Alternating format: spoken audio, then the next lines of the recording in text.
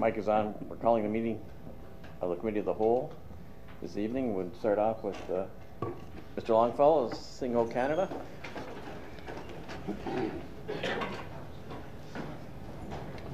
O Canada, our home and native land, true patriot love in all thy sons command.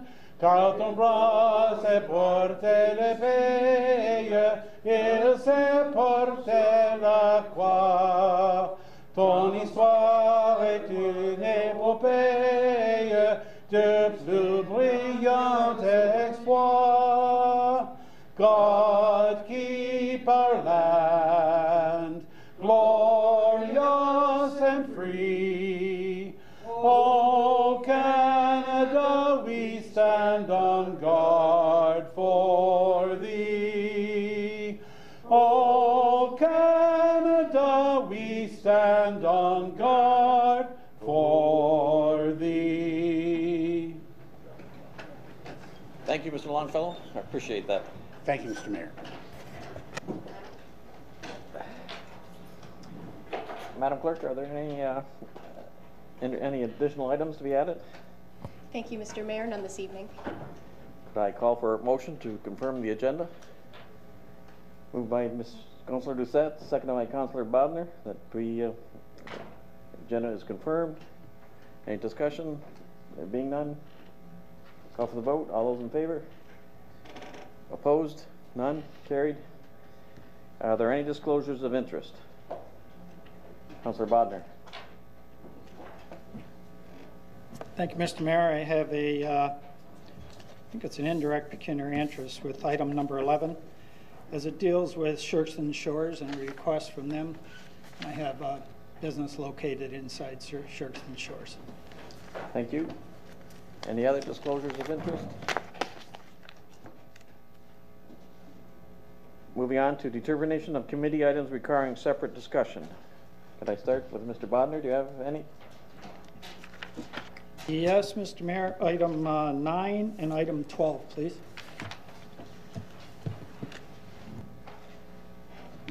Item 9 and item 12. Thank you, Mr. Bodner.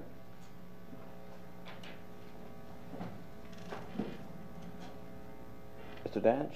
None. Mr. Doucette?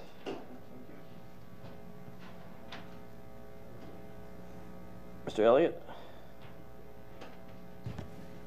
Thank you, Mayor. Item 3.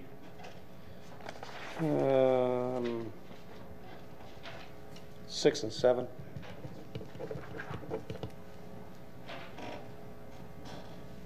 That's all.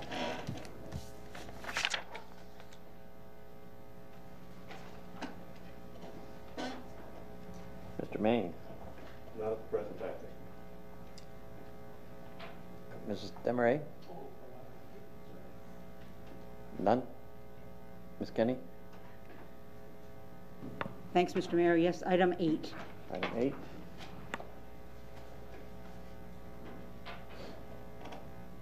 Ms. Butters? Thank you, Mr. Mayor. My item's been lifted already. Thank you. Thank you. Mr. Elliott, have another one. Sorry, thank you, Mayor. Item 11 for the conflict.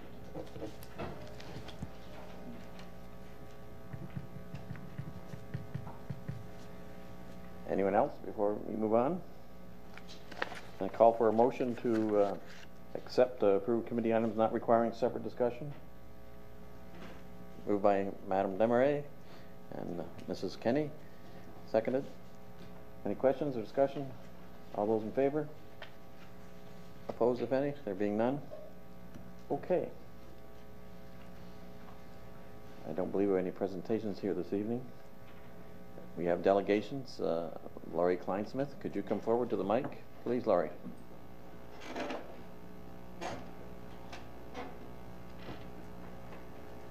There's a mic there. You can just push the red button. You got it. Okay, thank you. Thanks. I got the tutorial. Okay. So thank you for having me here this evening.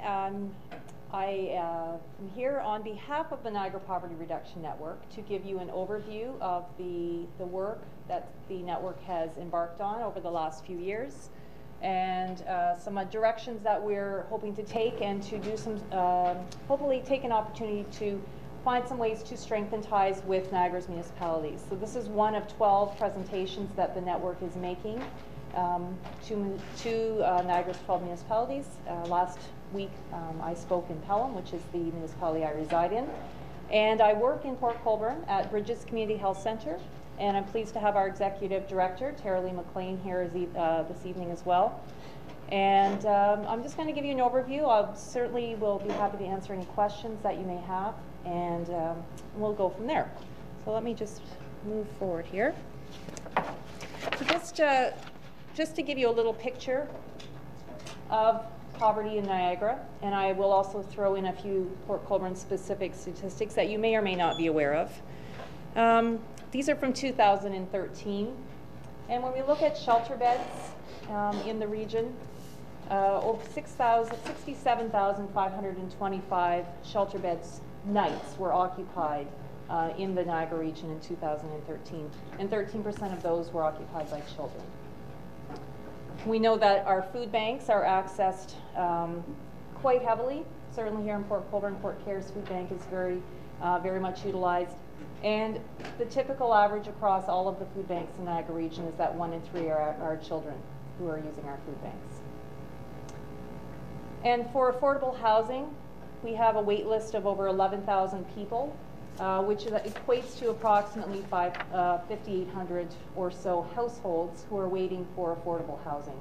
Many of them have been waiting for a number of years.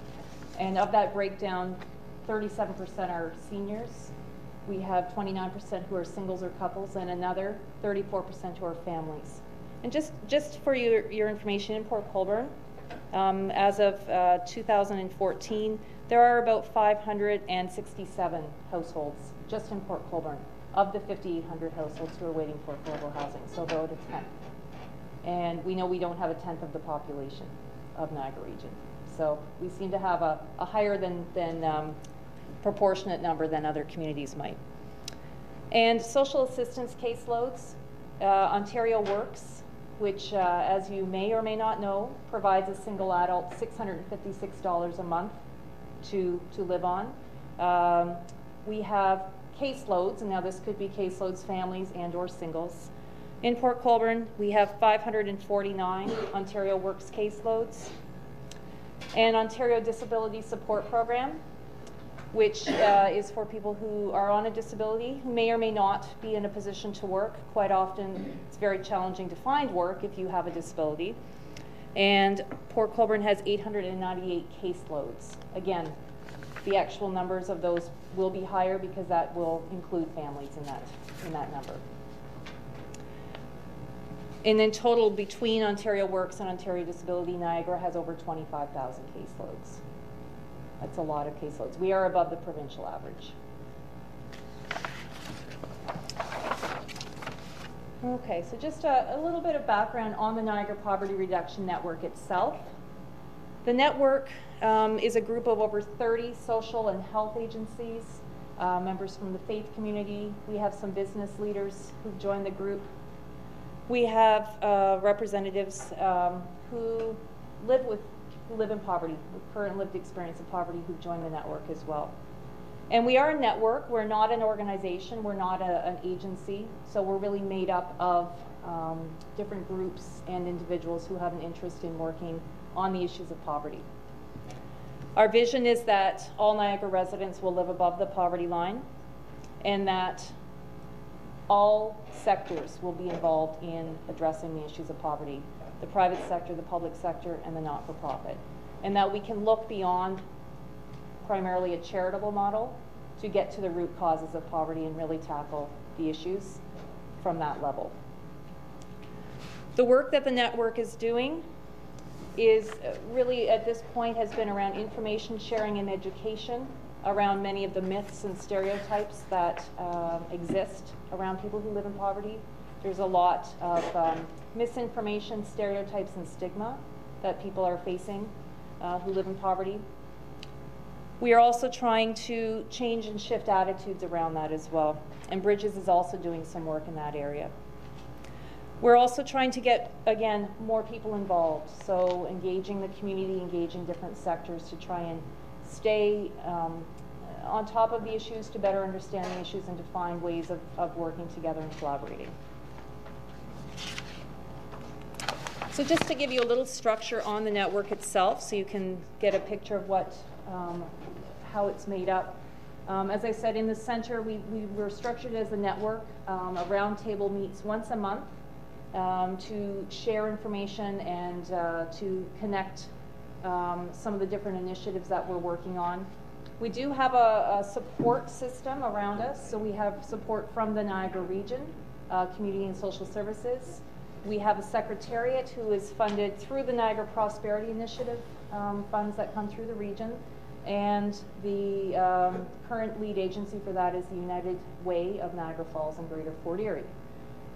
There's also a convener position who is also funded through the Niagara Prosperity Initiative, and they are currently funded through the Niagara Community Foundation, working through the Community Foundation.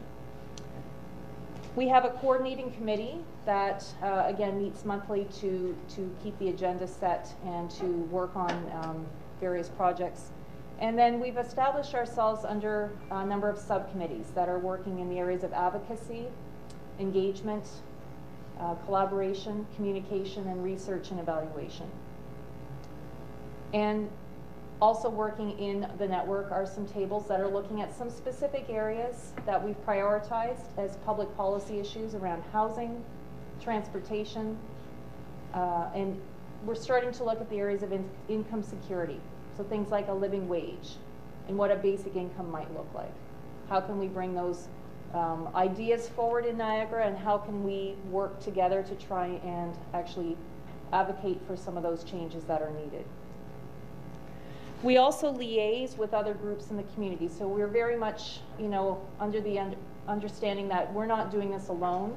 There are other agencies and other groups and other networks out there that are also working on some of these issues. So the Social Assistance Reform Network, the Coalition to End Violence Against Women. There's a number of areas where there's overlap and synergy being built so that we can really work together and make sure that we're not duplicating what we're doing, but that we're finding a collective voice.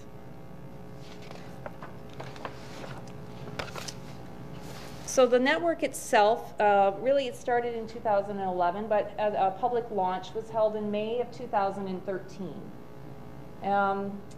During the time leading up to the launch, we spent time developing, really getting sort of our heads wrapped around the research and the necessary statistics and data to support our work.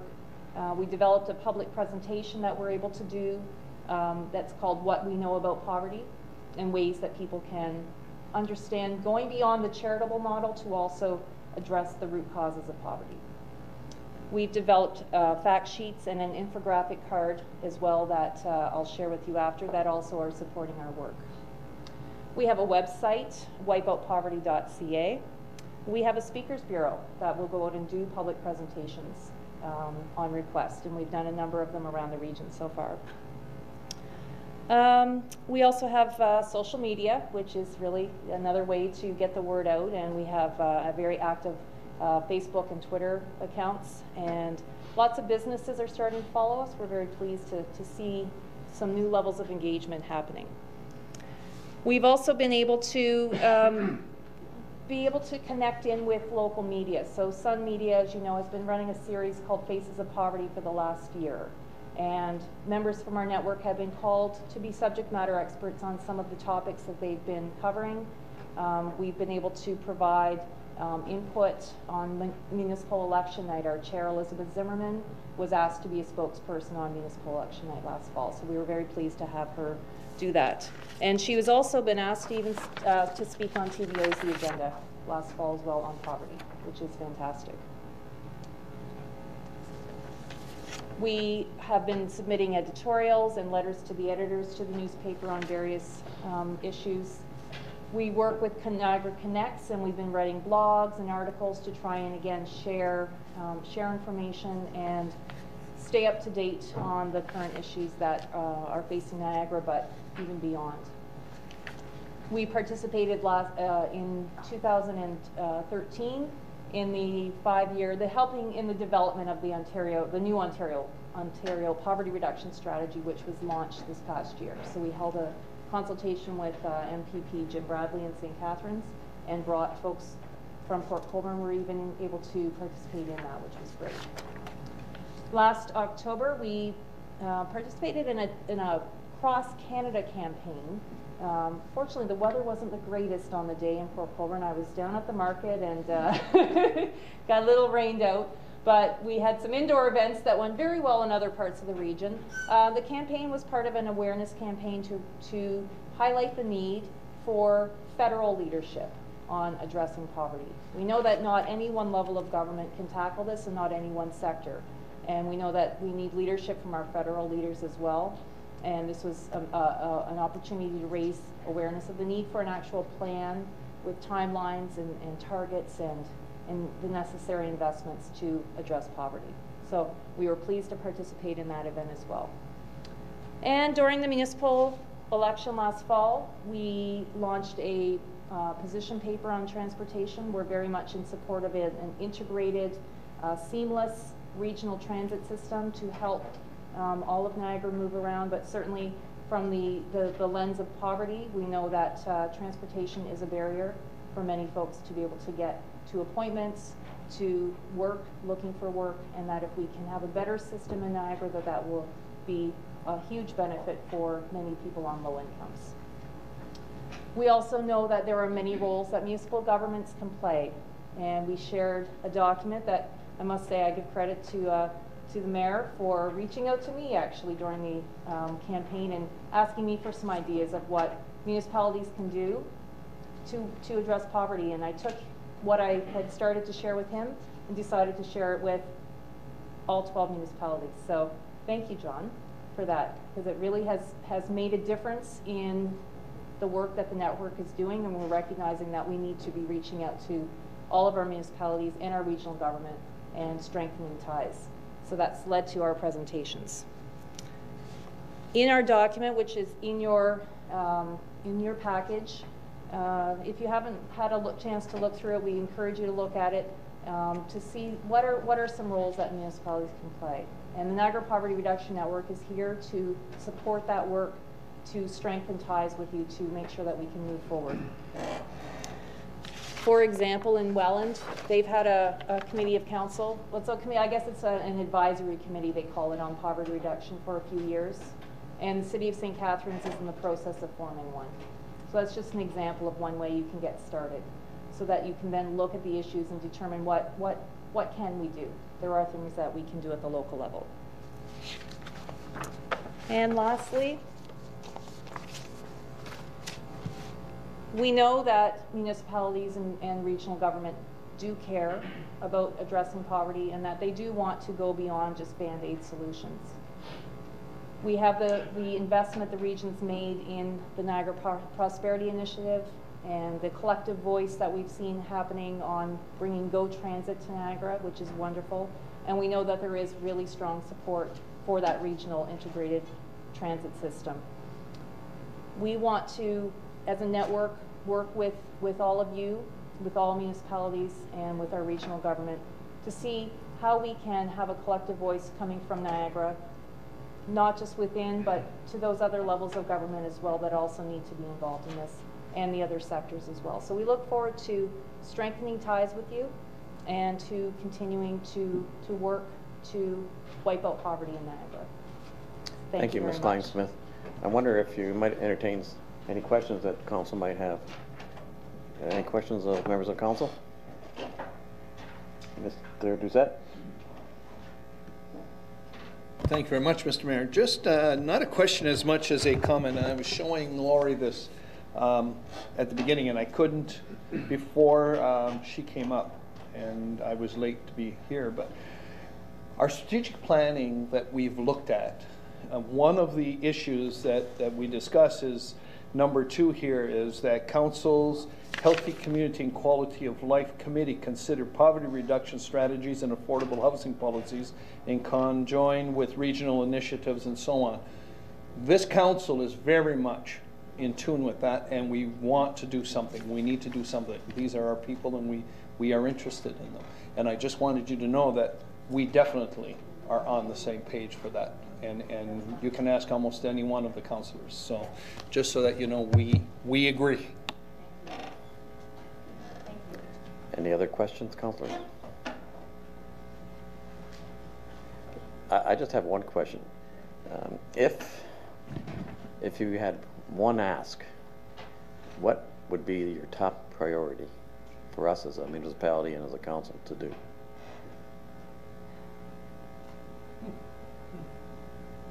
To ask then. Housing. Housing. Housing? Housing is a big one.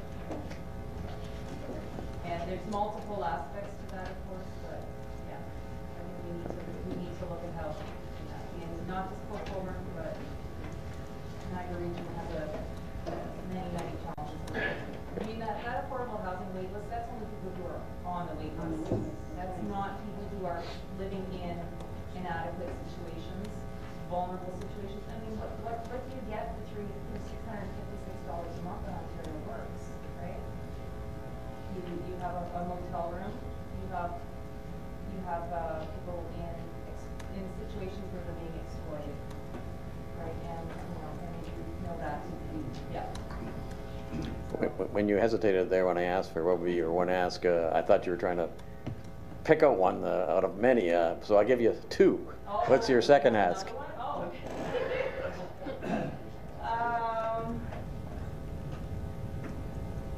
I would really like to see more collective voice coming from all of Niagara around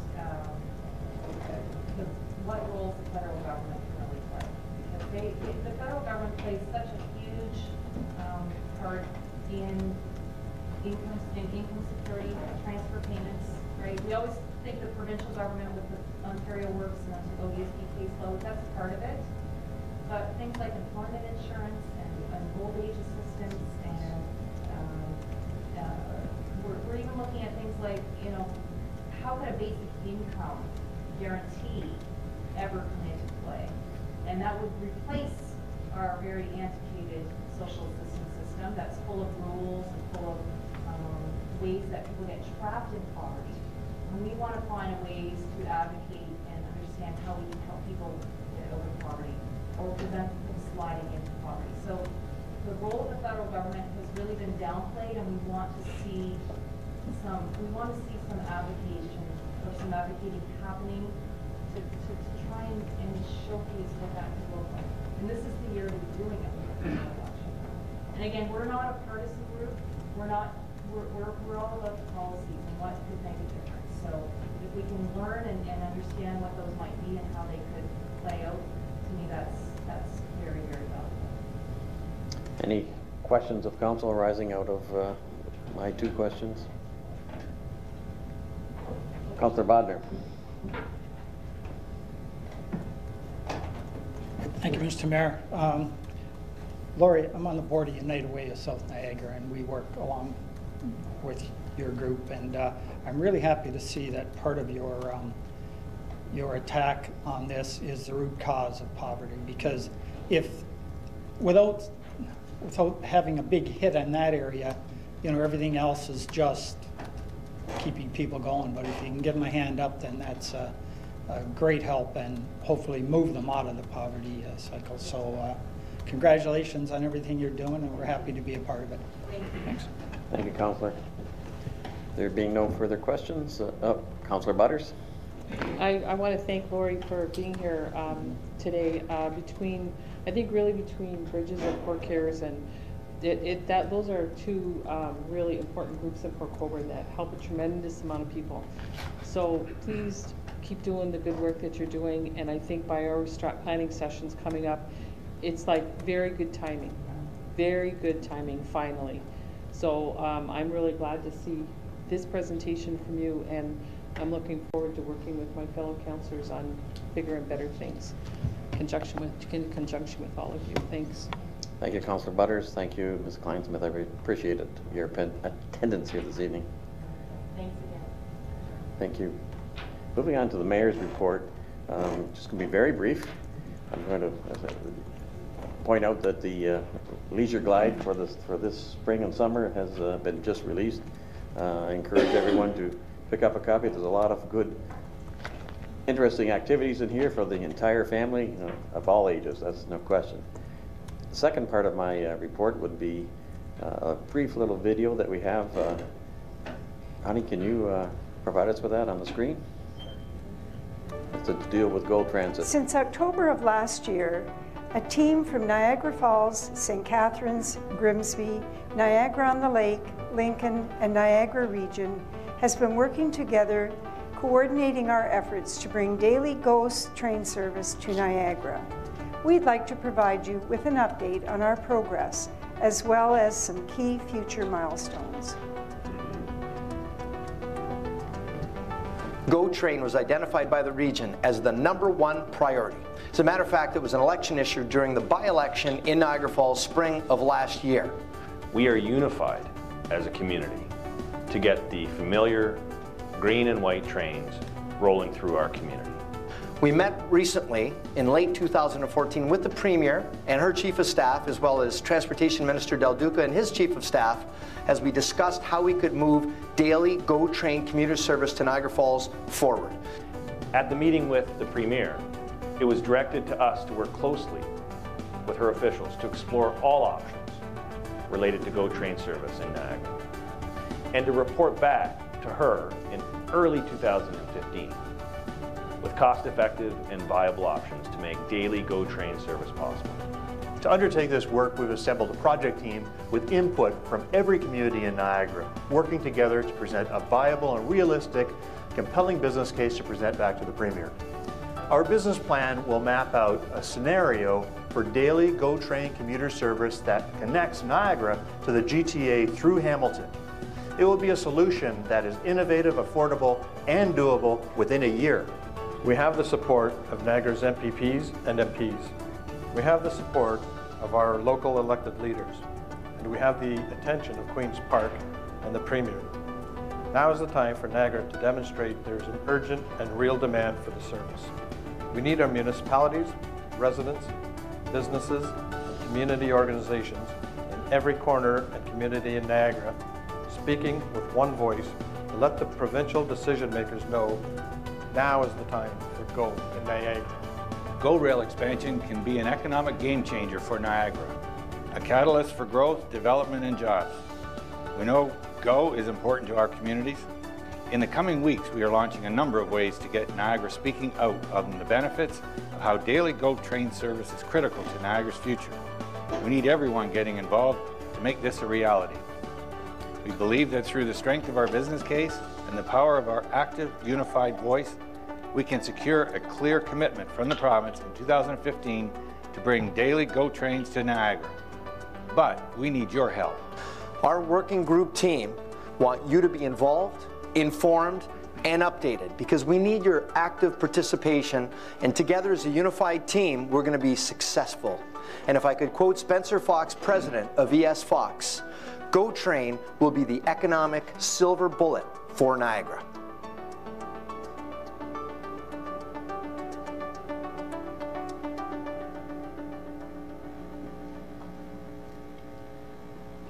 Thank you. Is there any questions on that presentation? Basically, all mayors in the Niagara region have signed a letter to Kathleen Quinn indicating that extending GO train to Niagara is a top priority for many obvious reasons. But the gentleman on the tape are really along the road of well, it's along the QEW from Grimsby all the way to Niagara Falls. But the mayors in the southern tier also see the value to our communities, to our people, and that this will be a top priority for, as I said, the region to move forward with this, as Chair Caslin said, within the year. So that may be optimistic, but it's doable. Any questions from anyone on the issue? There being none, let's move on the agenda. Our regional councillor is away this week, so he will not be making a report. Although I don't know whether he reported last week, but certainly or the last council meeting, that the Police Services Board did pass a motion that the police services station in Port Colborne will remain open at least until 2019.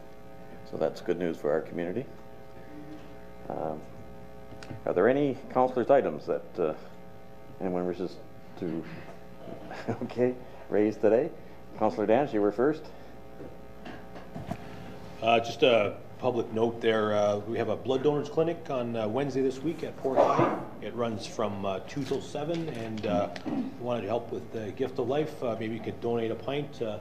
I do it quite regularly, and it feels good, so if anybody else is interested, this Wednesday at Port High. Thank you. Good news, Councillor Dance. Councillor Doucette. Thank you very much, Mr. Mayor. Just a reminder to everyone, ward meeting tomorrow night, 7 o'clock, Tim Hortons. And on Thursday, the 12th, it'll be at Valet at 6:30. I also have to indicate that I might be a little late. There was a meeting called, and I have to go off to a meeting, but I will be there. So if I don't get there right away at 7 o'clock, just wait for me. I won't be too long after that. But Councillor Desmarais will be there right at the start time, and she'll handle everything in your absence. Yes, she will. I'm sorry. Councillor Desmarais? I will. Okay. You will. Thank you. She will. I just do that for Brian. Any other councillors on my left? Councillor Elliott. You're so good, man. Thank you, Mayor. If it would benefit council, I'll take a couple of minutes. I did have a chance to attend the Roma-Ogra Combined Conference. Roma is the Rural Ontario Municipal Association, and Ogra is the Ontario Good Roads Association Conference in Toronto back on February 23rd and 24th. Fantastic conference, a lot of great speakers.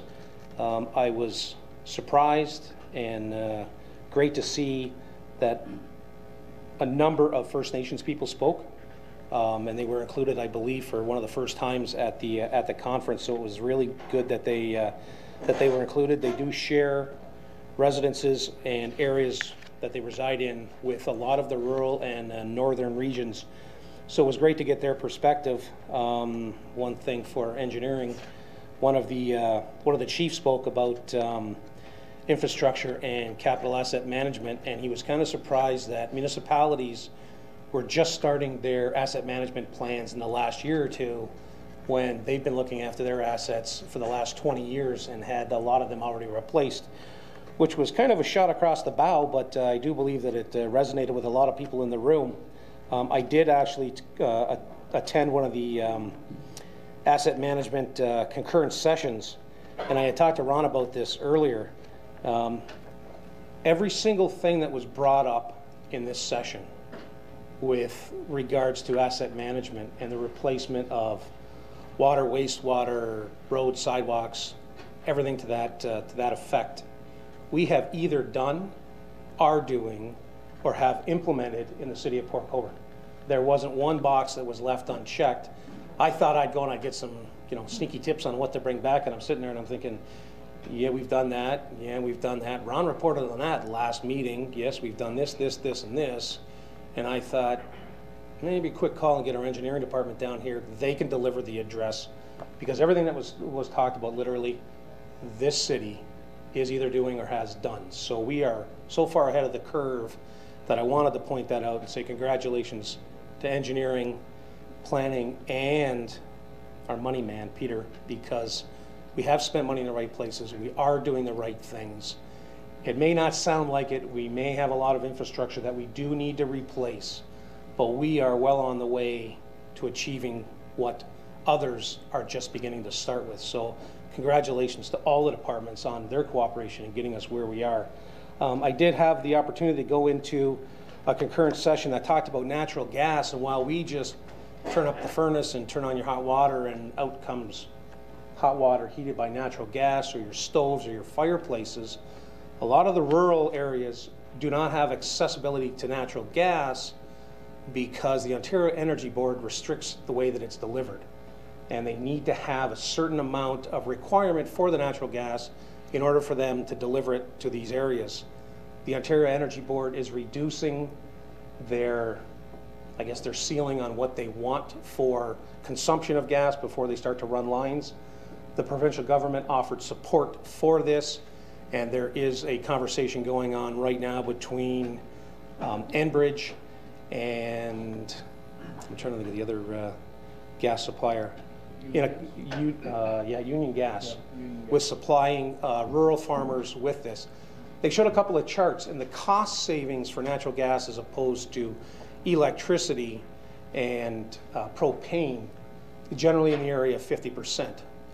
And the farmers all said to a person that if they could take this money, reinvest it in their farms, spend the money in their communities instead of paying for their heat and hydro, it would benefit everybody. So it was interesting to hear that. My dad sold gas for Consumers Gas, provincial gas back in the day, sold it to rural people in this area, and I can remember him saying that he had gone out to farmers in Niagara and said, you will never get natural gas, because the position of provincial gas at the time was it's too far, consumption isn't great enough.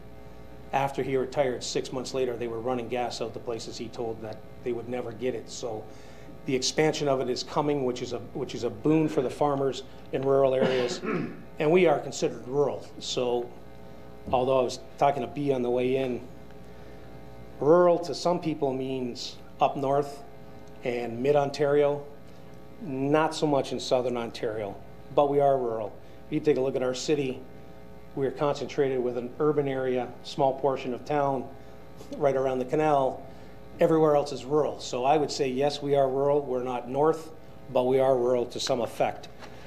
There was a great presentation by Joelle Faulkner with a group called Area 1 Farms. They are the seed money providers for young farmers up north. They will provide funding to buy land so that young farmers can stay in the business, get in the business, earn equity in their land, and keep farming in their families. A lot of people, the young folks, have not seen any profit for their parents, therefore have decided to opt out of farming. This is one way that they've seen that they can grow farming as a sustainable future for young people. So it was really good to hear it. They do have a lot of people with seed money that are willing to lend it out to get young farmers to stay in the game and get back in the game. They also said that there's some area up north around the Timmins area, just around there, that, believe it or not, is the next booming for farming.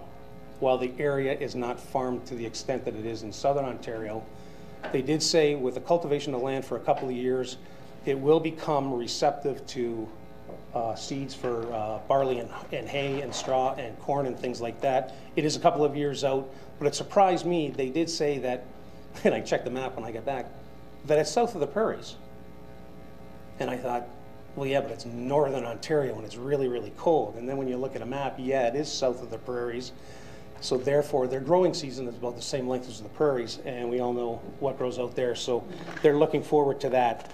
It was a great conference. The speech by the Premier was a whole lot of generalities, not a lot of specifics. She did commit to the continued funding of the Rural Economic Development Program and the, I'm going to forget which fund it was, OCIF, the Ontario Community Infrastructure Fund. They did commit to that, so that's good news going forward. A couple of the good conferences. Would have been nice to have some friends at the conference. I did run for the board, didn't make it. That's neither here nor there. It was great to go to. There were so many great events and concurrent sessions to go to. It was literally hard to choose. One morning, I flipped a coin to figure out which one to go to because they're both of interest to us, and I couldn't figure out which one to go to. So it's like, okay, I'm going here. If we had another person or two to go and pick up some more information, highly recommend it for next year. I know it sounds funny, rural Ontario, but we are included in that. Good roads. Be interesting to see if any of our Works guys would attend next year. There's probably some good tips that they can pick up. So I just wanted to report on that. It was a good conference to go to, and plan on going next year. It's worth going. Thank you for your update, Councillor Elliott, and also for the acknowledgement of our staff. That's good to hear that we're in the forefront as far as our staff and what they do for us are. Anyone else on my right? Yes, Mr. Maine, Councillor Maine. Thank you for the opportunity, Mr. Mayor. I was looking for my storm sewer today to get one of my kids or my daughter to shovel it out so the water would go in, because John knows me. And it was almost impossible to find.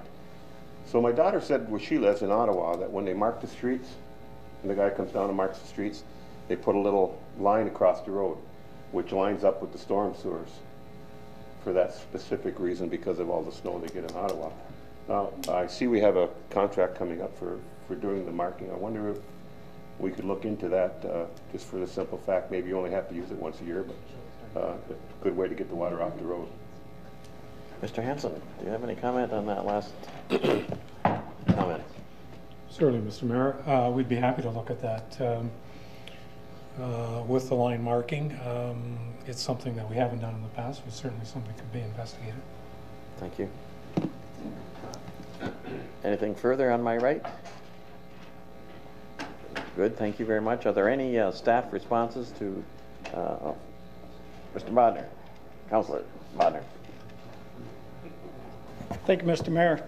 Councillor Elliott's talk about natural gas just reminded me that they had the big chili cook-off at Shirksland Community Center on the weekend, and our very own Councillor Butters won with her chili. So, you know.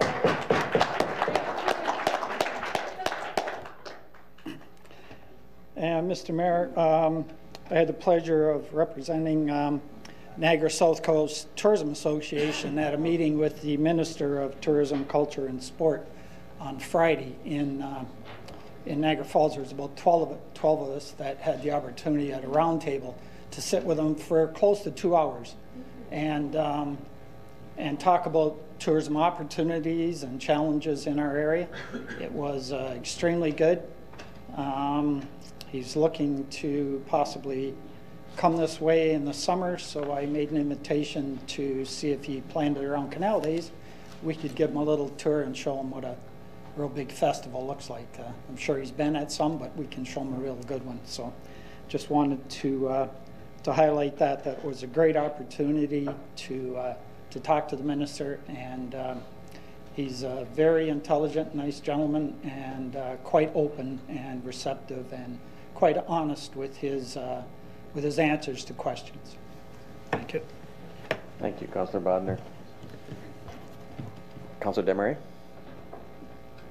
Thank you, Mr. Mayor. I almost forgot to report on the fact that I went to an active transportation summit on Thursday and gathered all kinds of great information, which I'll be sharing with staff sooner rather than later. And hopefully we can bring some of these great ideas to Port Colborne. But the best thing I think I learned about was sticky streets. I don't know if anybody's heard of sticky streets before, but it's in a complete street environment, and we create sticky streets so people will walk along and stop and see what's around them. It's kind of a neat thing. But had a great time, learned a lot, and like I say, we'll be bringing that forward. Again, can't tell you how important cycle tourism is becoming, and we need to get on that. Councillor Bodner is fully aware of that. More was spoken at the Active Transportation Summit, but and much more to come. So, thank you. Thank you, Councillor Desmarais. Councillor Elliott. Mayor, my apologies for, I was thinking about it before. I was wondering if Ron could give us an update on the frozen water situation, and also in the mail today, there was a letter that came out that said water bills will be estimated. I wonder if Peter could touch on that after Ron talks about the frozen services. Mr. Hanson. Thank you, Mr. Mayor. In the last 2 months, we've had 255 frozen water services, which is about 10 times the normal amount for a typical winter. The calls coming in the last 2 months, they peaked at about 15 per day in February, which is extremely high. We've cleared 133 of the services to date.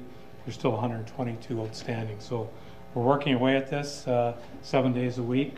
As long as it's light out, we've had crews out working. The problem is somewhat compounded by the number of water main breaks we're getting as well. So we've got water main breaks on top of the frozen services. So working away at it, we have a priority list, as council is aware. Seniors, disabled, other people on the list so we can assist businesses that need water to carry on business. We tried to prioritize those businesses, those locations, and get them to the top of the list. So continue to work away at this, and hopefully with the extended weather forecast we're seeing now that we only had one frozen service come in today, which is a good sign. And if we can get the snow off the ground, get the frost off the ground, we should be good to go. Thank you, Mr. Hanson. Any questions of Mr. Hanson? Yes, Mr. Elliott.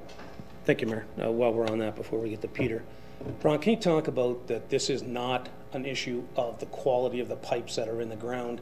I've seen that was kind of thrown out in a couple of discussions. This has nothing to do with the type of pipe or the style of pipe or how it's installed or anything like that. It's Mother Nature at work, full stop. Can you explain that? Through you, Mr. Mayor. You're exactly right, Councillor Elliott. This is strictly a factor of the depth of frost this year. We're seeing frost at 4.5 and 5 feet.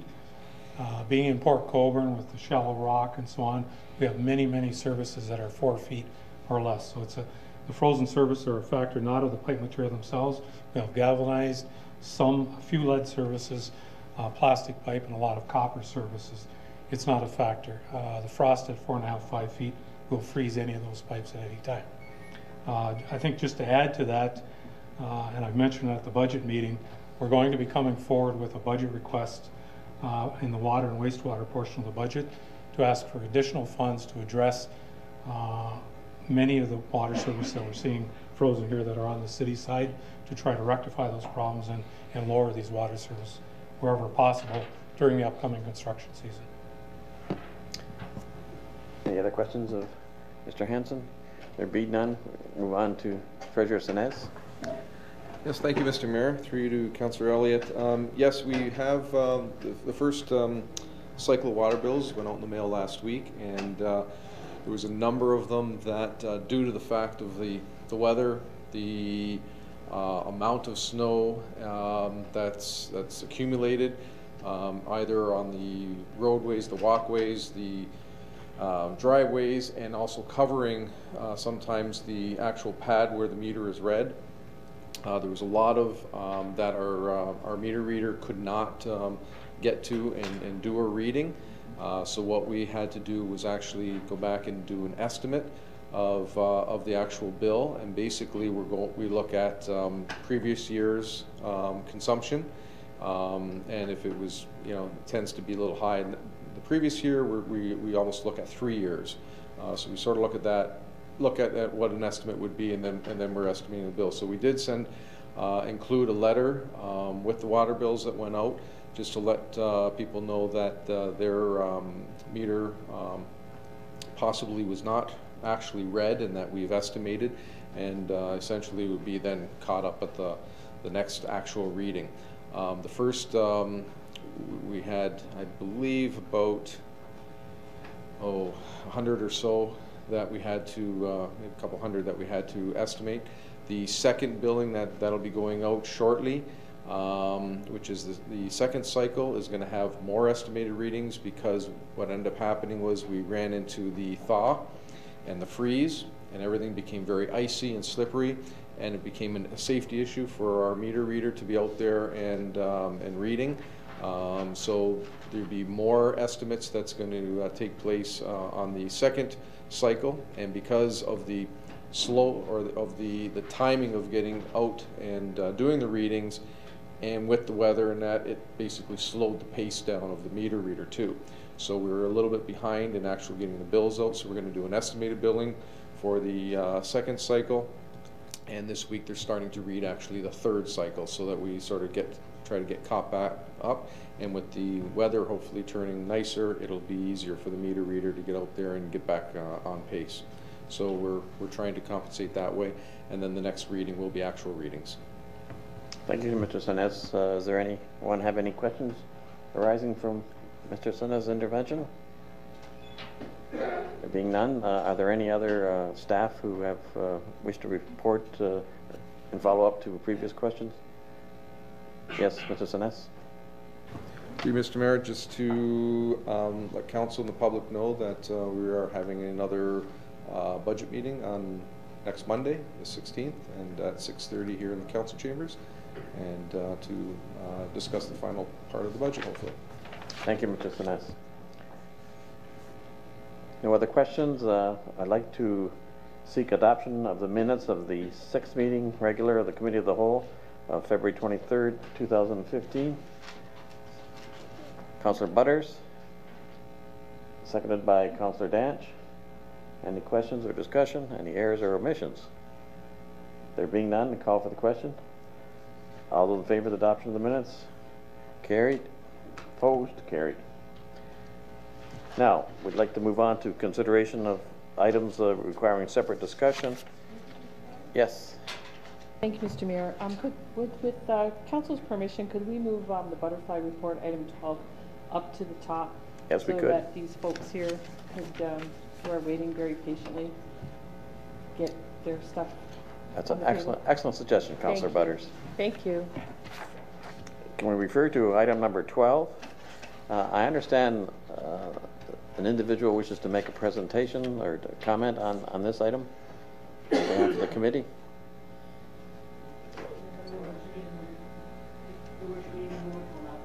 Oh yes, that's we do need a motion to allow an intervention moved by Councillor Kenny, seconded by Councillor Desmarais. There's all those in favor? Opposed? Carried.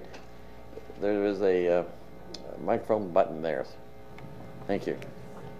Your Worship, thank you, and members of council, thank you. My name is George McKibben, and I've been designated by the Environmental Advisory Committee to come with you today to speak to this issue and answer any questions that you might have. With me today is Patty Moss, who has spoken to you earlier in September about this very exciting project that we're happy and pleased to bring to you for your consideration. In addition, Bev Palma and Paul Rizuki. Bev is the chair of our committee, and Paul is also a member, and we're all keenly anxious to get ahead with this project, and if you have any questions, please feel free to ask Patty and myself, and we'll do our best to answer those questions. Any questions of Councillor Bodner? Mr. Mayor, this report is coming to us tonight, obviously, and I pulled it. Are we going to do all our questions and everything now, and then before we do that, is that the... Well, I would encourage the questions of, we're going to hopefully refer this to back to the committee for further consideration, but if council members have questions now, I think let's get them on the table right now. Sure. Sure. Okay. Yes, Councillor Bodner. I guess it's just about how we're going to roll this out. I'm not against it at all. I think it's a great idea as far as the butterfly part goes. I'm concerned that the way it's being done with roadside weeds, for lack of a better thing, could be very problematic. And I think we need to be absolutely certain we have every member of the public canvassed on those roads. I would like to see a letter go door to door and get a response back, a yes or no response back from them, because I know in the past we've had people call us if we have a wet spring and the weeds are growing faster than our cutters come out. We have people calling and wanting those weeds cut down, and I know people take it upon themselves to cut the other side of their property plus the other side of the road in front of them. So it may not just be as easy as saying we're going to let those weeds grow, because people are actually going to take it upon themselves to cut large swaths of it. And there's also the fact that some of the farmers may be concerned about crops that are growing there. And then you're going to have to, I say you, the committee, is going to have to figure out who rents those fields, because it may not be the owner. It'll be the person that rents that field that puts a crop on it. So there could be some leg work involved in getting a hold of those people too. So I think the recommendation to send this back to staff for a report to really lay out how this should unfold. I think the last thing we want to have is a whole bunch of people coming, a number of people that might want to come forward after you're well into it saying, I want those weeds cut, you know. So if there could be a consensus beforehand, and you know, I don't know what the staff report would say, but I think it probably should involve some option. Are there areas that the city owns that could be set aside for either planting of milkweed or plants that would attract the butterflies and feed them and everything? So I think it's there's a ways to go on this yet. So I'll wait to hear if anybody else has concerns, and I don't know whether Mr. Hanson might have something to throw in from the perhaps Councillor Butters. Side. We could have Councillor Butters first. Question, Councillor Butters. Okay. Oh. Go ahead. We've gone over these items in the Environment Advisory Committee level. So we talked about going around, getting to all the farmers, the different owners on, and this is, but keep in mind this involves this pilot project is 3 roads. Okay, so Pinecrest, Cedar Bay, and from Folly Street south. So that you're talking about relatively short sections there towards the lake, right? That we're looking at as a pilot project. So all the residences on those roads would have to be talked with, and our committee is well aware of the need for that. Education is like the most important part of this whole project, really, is for the buy-in of the public to understand why we want to do this. So I think George and Patty, they can, I'm sure they've got something to say about this too, but we talked about all those things. The whole point of bringing this back to this council, the council sent this to the Environment Committee to come up with a plan. That was how this kind of all started back a few months ago. So the Environment Committee got together with George and Patty and the different ones, Deanna Lindblad, they put their heads together and came up with this kind of a plan, this kind of a pilot project. So we know that there's a lot of work ahead. I think Patty can speak about the different weeds and how it's going to be monitored, and I'll leave that to her because she knows more about that than I do, that's for sure. But I totally concur with Councillor Bodner. There is work to be done here.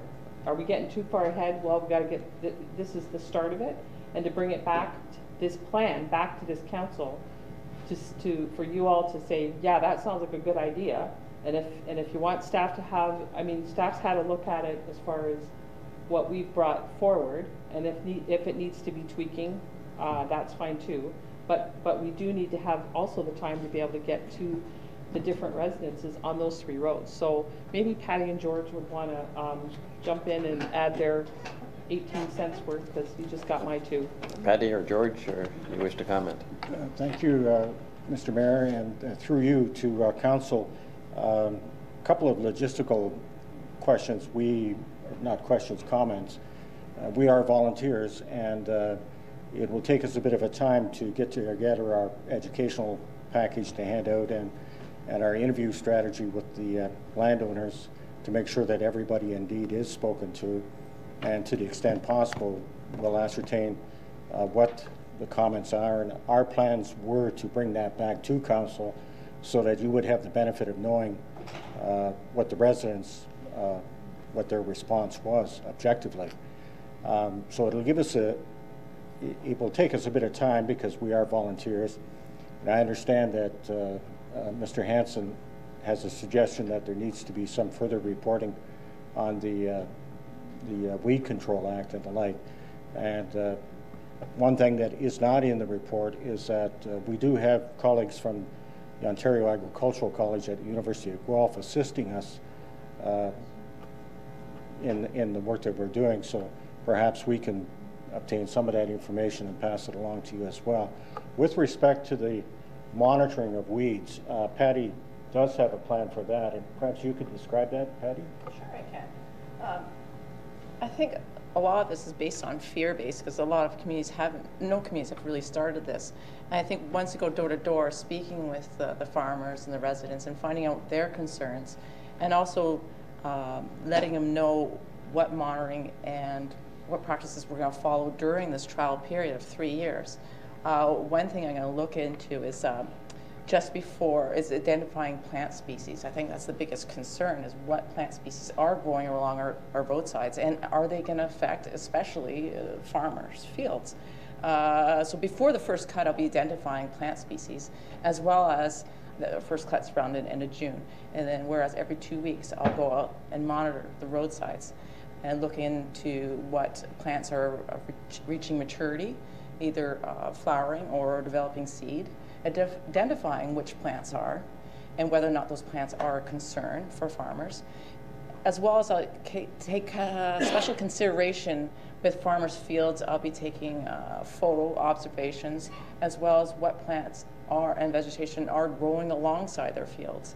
And throughout the three, if this is approved and I can have this for 3 years, we can study and see if there is going to be any impact for the farmers. As well as residents, that there is, most of the residents already cut their ditches. I would say about, in my guesstimate, about 75%. So what I'm looking at is not really the residents that are already cutting their ditches, because they're going to still cut them. And you know what?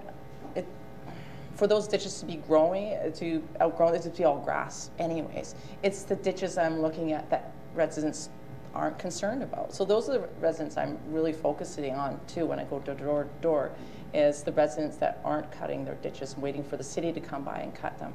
And that's where the milkweed and the native plants are located, because they're only cut 3 times a year. Therefore, it allows natural vegetation to grow amongst those roadsides. But in areas where residents have been cutting them for the past 30 years, there's just grass growing there anyway. So my focus is more on the areas where residents aren't cutting them. Thank you. Anything further, Councillor Butters? If not, Councillor Kenny, then Councillor Desmarais, and perhaps a comment from Mr. Hanson. Thank you, Mr. Mayor.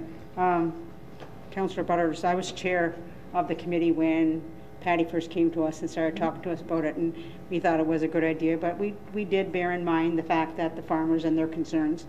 I just want to reemphasize that, just like George told you, they are a volunteer committee, which means that's a lot of work put on them, because we've asked them to investigate it. Our recommendation says that the advisory committee proposed plan to, the word here is to delay. We're not going to eliminate it. The key word here is to delay the roadside cuttings, so that the monarch butterfly, which Patty has explained to us when she made her presentation to us, and the key here is education. And I know that you're going to, and the committee is going to work on getting those people in that small pilot area, as Councillor Butters told you, it's a small pilot area that we want to try. But the key is education. But I really do feel that as a council, we've asked them to do that we need to be on board with this too. We can't just expect this committee of council to go out and do this work themselves. We have to be on board with this. We have to have our residents on board with this.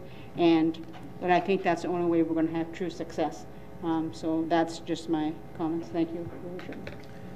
Councillor Bodner had requested another comment, and then Councillor Doucette. Nope, just Councillor Bodner. Thank you, Mr. Mayor. I get all the volunteer stuff because I'm on volunteer committees too, and it's not something you can just send staff out to do. You're going to be out there in the trenches doing it. But there's more to this than just, there's a safety aspect. If we get a wet spring, those weeds are going to be higher than the mailboxes. They are. We've had that in wet springs. Are you going to stay back from people's driveways so that when they go to back out, they're not, worried about not being able to see? Like there's a lot of things to look. How about the trail? You're going to go from Kalali Street down to the lake, right? So it crosses the trail. How far back from the trail are you going to stay? Every year we fight to get enough brush cut back so that somebody on the trail doesn't get hit by a car coming through. They're supposed to stop. They don't always do. So I'm not quite ready to just give you and say, just go ahead and do it. There's definite things, I think, from a liability standpoint and just common sense to our taxpayers that we got to look at here. You know, I'm totally for it, but if we don't do it right, it's going to crash and burn, and your 3 years will be a wasted summer and nothing will happen. So if we don't get it right at the beginning, and we may have to tweak it, you know, there's definite things we got to look at here. So I'm just trying to figure out how we're going to do it rather than just say, knock yourself out, go ahead and do it. There's concerns. Councillor Doucette. Thank you very much, Mr. Mayor. If you look carefully at the report, it says delaying the second roadside cutting.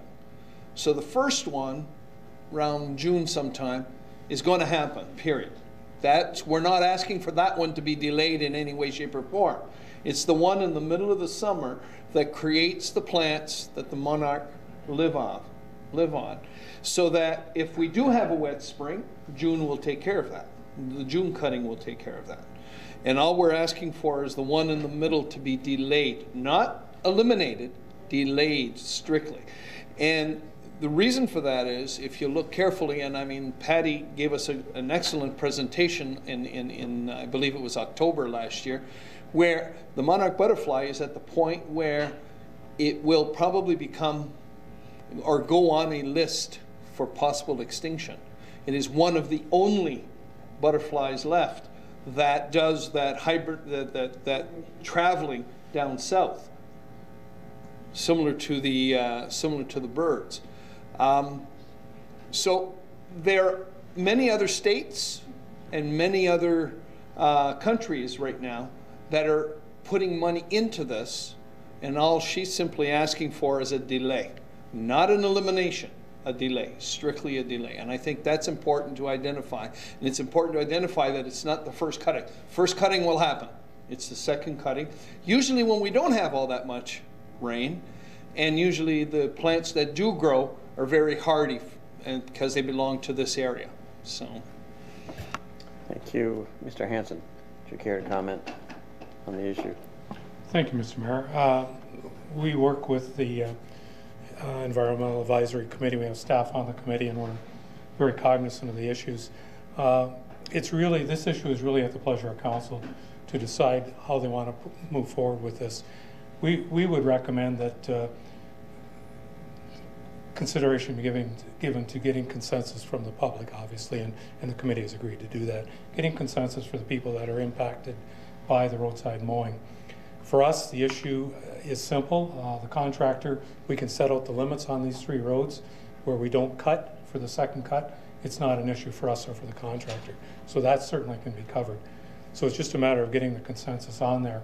I think Councillor Bodner has recognized some of the issues we'd be concerned with from a risk management point of view. We get calls every summer about the trail, and to ensure that people using the trail as they come up to these crossing roads have a clear sight of view of the vehicles coming in each direction. We're always asked to cut these roadsides back at the trails. And again, that could be incorporated into the pilot area so that perhaps we cut both sides of the road at the trails themselves for a couple hundred feet. And that would be acknowledged that we do that. Again, it's not a problem for us. We'll just have our contractor come in here and we'll set the limits for them. So really, it's at the pleasure of council now. If you want to wait till the consensus comes back from the public that are there, we'd be happy to write a report on it. If that's not necessary and council wishes to proceed, that's certainly an option for you as well. Any comment of our delegation this evening? Through you, Mr. Mayor, may I suggest that there's a third option, and that is that you proceed with Mr. Hanson proceed to put together the report that you feel you may need from a risk perspective. If we could begin to speak to the neighbors and the farmers right now and gather that information, that would give you, Mr. Hanson, a more substantive base to think about specs for the cutting itself. So I think that would be, I would recommend that to your consideration, that both things proceed, and it's going to come back to you anyway for a final decision. And that way you'll have the best information base possible to make a decision. Fine. Whatever options we take, it's still moving forward, and I think that's good. starting to interview the residents of the area. I would suggest that council might consider referring this matter back to staff for a full report, if someone wishes to make that motion. Councillor Doucette. Part of the recommendation. Go ahead, Councillor Kenny. Sorry, Mr. Mayor. Like our recommendation that's in front of us, it says that the following motion be approved by council. That the Environmental Advisory Committee proposed plan to delay roadside cuttings be submitted for council's consideration. That's number one. They are going to go out. They've said they're going to go out and speak to the residents in this area. We're now taking into consideration Councillor Bodner's concerns about the driveways, which Mr. Hansen, the acting CAO, has said that they can tell the contractor that we have to take those things into consideration. But we're just delaying, that cutting, that second cutting. The first cutting will still take place. So I think that the recommendation, the way it is okay. The recommendation in front of us is okay. Once we get the information back from the Environmental Committee, which they will pass on, I believe, to staff, then Mr. Hansen can bring us back that final report. But tonight, the way the recommendation reads, I think is sufficient for us to move forward and both move forward. Both the Environmental Committee and staff both understand, and I think that we're all in agreement that we can move forward with this. Councillor Doucette, then Councillor Bodner. The idea behind it is that when we were at the committee discussing it last month, is that we wanted the committee to come and let council know what was going to happen next. The fact that they were going to, that the committee was going to go out and talk to the individuals. One fear I had was that they were going to go out and talk to individuals. Council themselves had no idea this was happening, and then would start getting calls, and there was no way you could give them an answer. I don't think we need to delay the committee's actions. The committee needs to continue, because if we're going to do this year, and it's recommended that we do this year, we have to start talking to the farmers and to the homeowners now. It's as simple as that. And I believe that, I agree with Councillor Kenny that this recommendation is strictly to tell us what we're doing and allow them to continue on doing what they're going to do. There is going to be a final report coming here where, whether we do it or not, that hasn't been decided, but at least allow them to go on and continue their work. And that's what's important here. And I believe this recommendation does that. I think there is consensus on that point. Councillor Bodner. Thank you, Mr. Mayor. Do we have an idea when that report might be coming back to us? It'd have to be, you know, yeah, before the end of May, I would say. It has to be before the end of May. Through you, Mr. Mayor, 1 month? Yeah. Councillor Kenny, do you want to move that recommendation? The recommendation before us, I believe it was Councillor Bodner that pulled that. Is that not correct? Yes, it was Councillor Bodner. So I believe he's the one, Councillor Bodner, can you make Mr. that? Mayor, that makes the move, the motion, and then we'll have a seconder from there. Thank you, Mr. Mayor. Are we at that stage now, Yeah, we're at Mr. that Mayor? stage. Okay.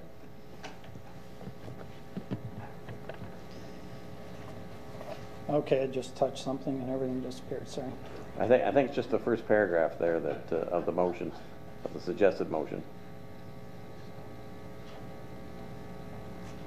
Bear with me 1 second. Had it all ready to go.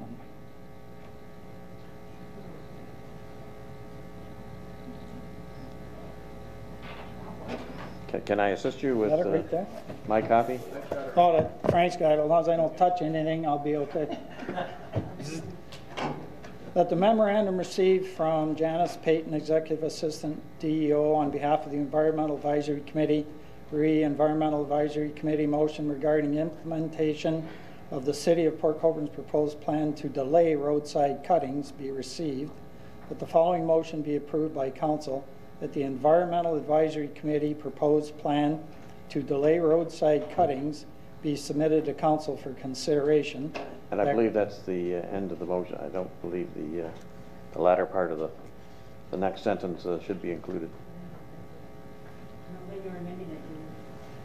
Well, the way it's, if we pass that as I anticipate Mr. Bonner is going to read, the council approved the proposed plan to delay roadside cuttings along with supporting documents. I'm not sure that's what we want to do until we receive the final reports from Mr. Hansen as well as the group. Yep. Are you agreed that Yes, I am, but we delete that last sentence? But I guess I would look for advice from the clerk as to, do we have to then vote this one down, defeat this, and then do the next one without that? Or do we amend it by deleting? Thank you, Mr. Mayor. My recommendation to council would be to put the motion as it is recommended in the agenda on the floor for consideration, and if it's council's pleasure, they can certainly amend the recommendation or vote it down at that time, but at least get it on the floor. And if council is not in agreement with the second part, then you can take the vote and deny that portion and proceed with the first part. Okay, go ahead and read it, Councilor Bodner. I'll go away, Frank. So the last line in that motion is that council approve the proposed plan to delay roadside cuttings along with supporting documents. Is there a seconder for that recommendation? Councilor Demery? Sorry, David, I don't have eyes on the side of my head. Okay. It's been moved and seconded. Would I call for a vote? Are there any questions or comments? So we got it. Is there an amendment to the motion? Well, we have to vote this one. Okay. Question, Councilor Butters. Okay, I just want to be clear in my head here. When we first got the presentation from Patty Moss back a few months ago about coming up with a way to you know, make it more possible for these butterflies to be in this area and complete life cycles and protect environments for them. The previous council, not this one, previous one, sent it to the Environment Committee to come up with a plan to be able to do that. So is it the wish of this council now to stall that effort until we get feedback from those three roads? Because if it's like, just say for example, the three roads are, instead of being an education process, it's sounding more like, do you like this or do you not like this, and kind of gathering that kind of information. And then somehow, what happens if it's like 50% say, yeah, let's do something for the butterflies, and 50% say, take a hike. Then it comes back to this council, and then what is going to happen? So like a decision was made a few months ago to proceed with a plan. We tasked the Environment Committee to come up with a plan. We worked with our staff, with Chris Lee, who's out of Mr. Hansen's department, and Janice Payton worked with us, you know, along with that committee. So I'm just trying to get an understanding here, like where people's heads are. Are we just kind of like backtracking now, saying, oh, well, maybe we'll do it, maybe we won't? Like, what's the percentage have to be of people who are on board with this? Like, this is a good thing to be doing. Environmentally, this is a good thing to be doing. I think it is doable. I totally agree that we need to go out and educate and make sure that people understand the importance of this. Totally get that. This should not happen within a vacuum, and certainly not in the vacuum of this room. To me, the part of the committee's job, and it's going to, I'm sure, going to be uphill battle at some points of time to get the message across that these pollinators play an incredibly important role. Without them, you don't have food, for example. That's really the big long and short of it. If you don't kind of take care of these things now. The federal government, I think it was, just recently acknowledged the importance of the monarch butterfly, and is actually going to be, has earmarked funding to make sure that they don't disappear. So I just kind of want that idea from this council, like what are we actually doing here? Are we like backing away and going, oh, maybe we will, maybe we won't? Or are we actually going to support the Environment Committee's plan that we asked them to do to move this pilot project forward in a careful, considered manner, which takes into account everything that Councillor Bodner said, everything that Mr. Hansen said about safety issues along the trail, all those issues, which we totally need to do. Which way is it? Just anybody who can enlighten me, happy to hear it. Thank you, Councillor Butters. We have a motion moved and seconded. Are there any other speakers on the motion? Councillor Bodner.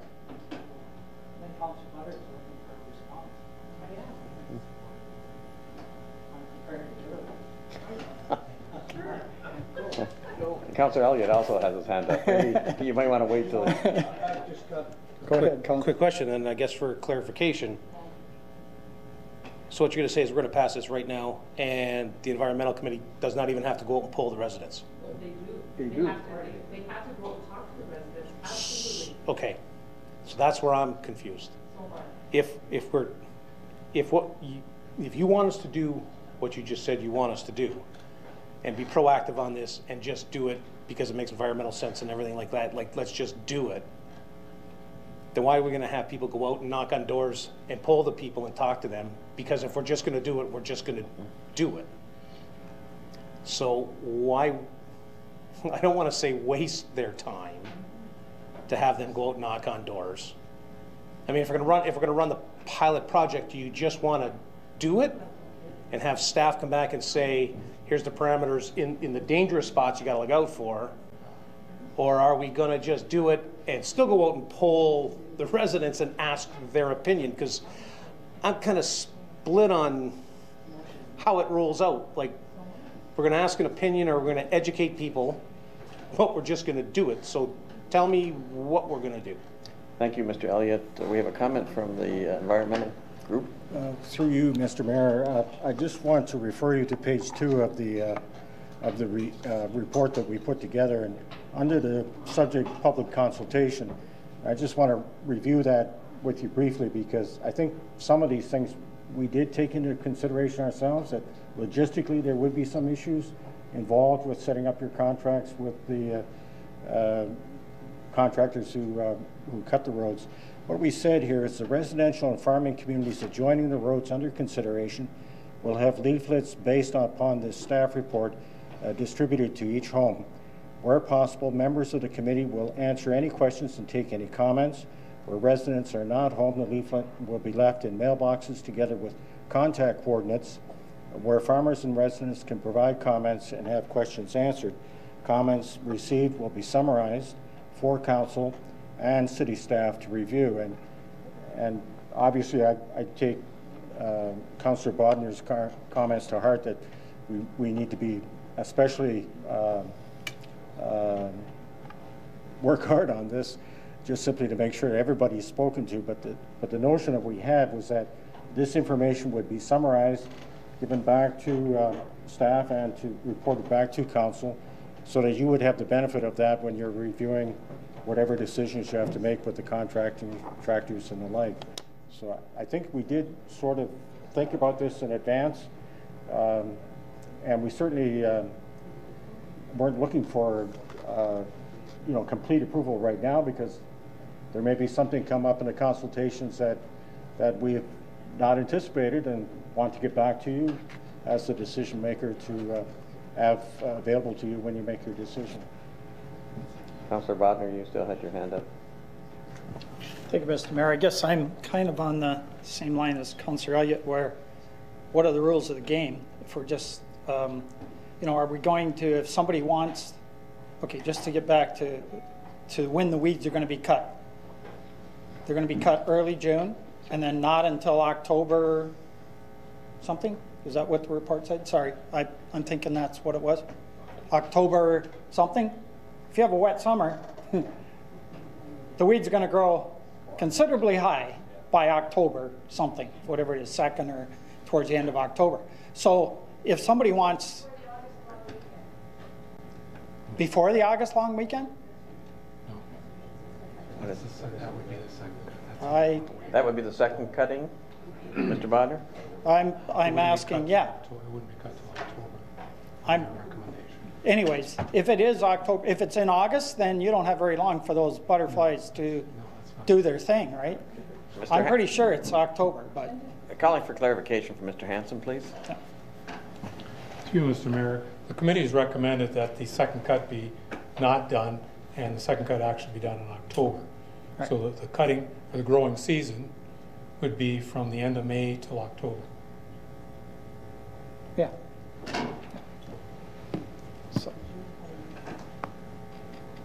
So that's still quite a bit of time for those weeds to grow if we have a wet summer. I guess what I'm looking for is after you go out and tell everybody, you know, everybody says, yeah, we'll give this a try or whatever. So somebody's driveway is obstructed by weeds, it's a wet summer or whatever. So we've instructed our cutter not to cut anything on that road. Are we going to then go in and cut a certain length besides somebody's driveway? There's got to be some rules. And I think people will like to know that when you go out and you're talking to them and they're going to say, well, hold it now. How far are you going to cut from my driveway so I can see good? And you're going to say, don't worry, we're going to take care of it. That just might not fly, you know. If you're going to say we'll cut 20 feet on each side of your driveway, now somebody can understand. If they don't know the rules, I don't know how good a response you're going to get. So I don't know if we're chasing our tail here or what. I just want it to work. But if you don't go out right, it's not going to work, or you're going to be tripping over yourself. So I'd appreciate, Mr. Bodner, that if you were to cut 20 feet on the other side of a driveway, our costs of our contractor are going to be certainly increased.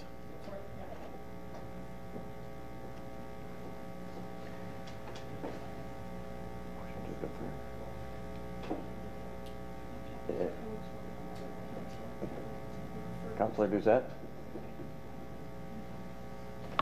Thank you very much, Mr. Mayor. Maybe this is for Patty Moss. She would be the one that would be. Patty, can you come and answer this question through you, sir, to Patty? If I remember right, I heard you say that you wanted only the one side of the ditch left, which is the one side that we usually cut. The other side of the ditch, usually someone else takes care of it. Is that, did I misunderstand that? The cuttings that we're talking about. Press on the middle button there. Thank you. All I'm referring to is what the city is responsible for cutting. Okay. That's the only area I'm referring to. As well as just making note what Ron Bodner was bringing up regarding the cuttings. A lot of municipalities in Ontario actually do 2 cuttings. So there are municipalities out there in Ontario, especially rural areas, that only do 2 cuttings. So instead of being worried about how big the weeds are, well, they could be big, but we don't know. This is something, when's the last time have we observed this? Who has observed our roadsides, really? Yes, and depending on if it's a wet, rainy summer, yeah, plants are gonna grow longer, taller, but that's why I'm saying let's do a trial period. Let's watch, let's see what happens. There are a lot of benefits to this other than butterflies. Like Butters was mentioning pollinators. That's a big concern of us, and should be concern of everyone, even farmers. And I'm going to touch base with this down the road, but I've been in contact with professors down Iowa State University, and he's doing studies of soybeans and pollinators, the effect of pollinators on soybeans. So he's starting that this year. So this is a win situation for farmers and residents, and for future generations. Yeah, there's a lot of questions, and there's going to be a lot of worries because it's something new and different, and people aren't sure. But we have to think back what our roads used to look like in the past, and we managed 40 years ago, 50 years ago. I'm sure we didn't cut it 3 times a year. All I'm asking is just for a trial location. Let me go out there and talk to the residents. I think that's the key thing. Let's talk to the people that live on the roads, and then let's move forward from that. All we're looking for is just approval to come out with this plan that we've done with, presented to you, is get the okay to bring it out and go to residents and talk to them. And let's bring it back to the table. If I have a sheet long, people are upset and all, then you'll definitely hear from them as well. And let's discuss it and say, well, maybe this isn't a good idea. What else can we do? And then we can look into other options that you did mention, Ron. Okay. That's all I say. Thank you very much, Patty. She Thank said you. it all. Councillor Desmarais, did you have a comment or question? Go ahead, please. Thank you, Mr. Mayor.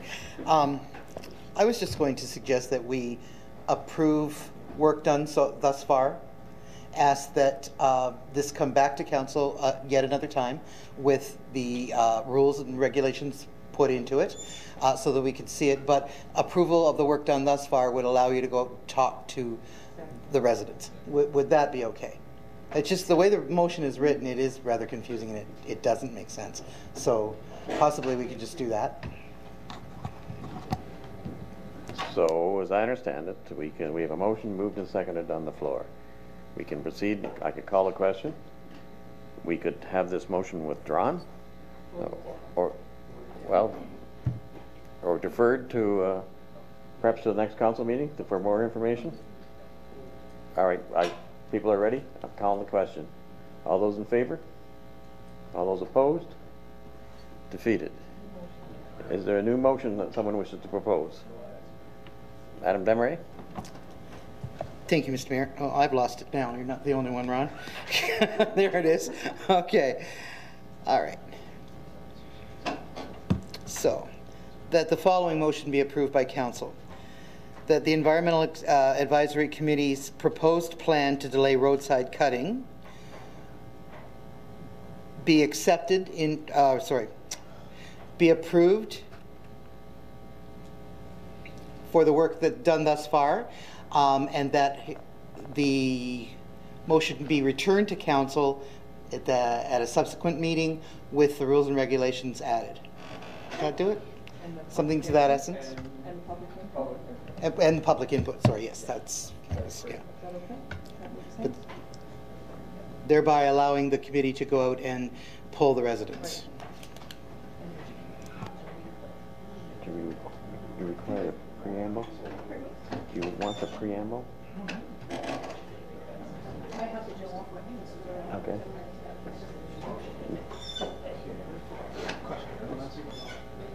For clarity, I would request the clerk to read out that motion as best she can.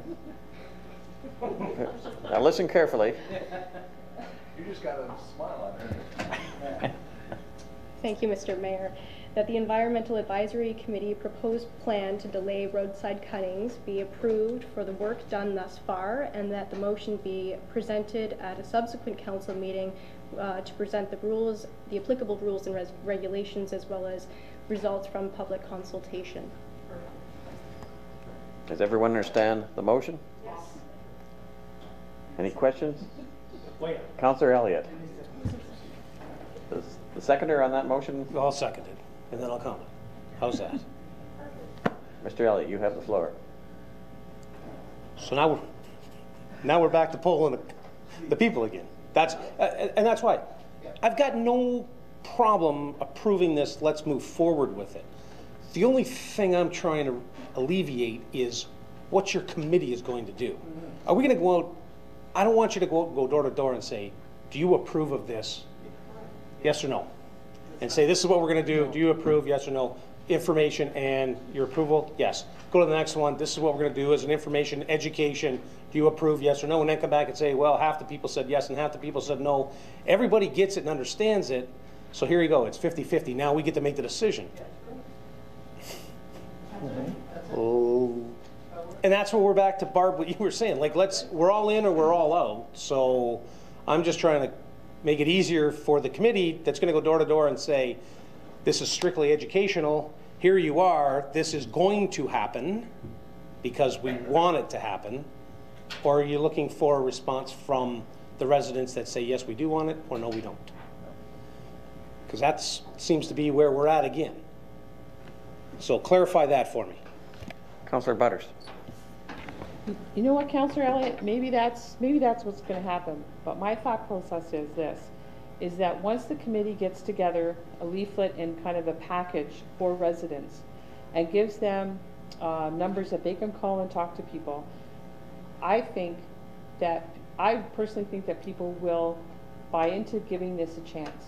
If they're given the information to be able to look at and make an informed decision. And if they can have their difficulties addressed, whether it's, you know, in the trail areas to make sure that safety issues are dealt with, because I think if anybody's going to be worried about something, it would be a safety issue as opposed to an aesthetic issue. At least I would hope so. So to me, it's like the only way to move forward is just to get one foot in front of the other. And to me, I think Angie's motion makes sense, and it allows the committee to move forward.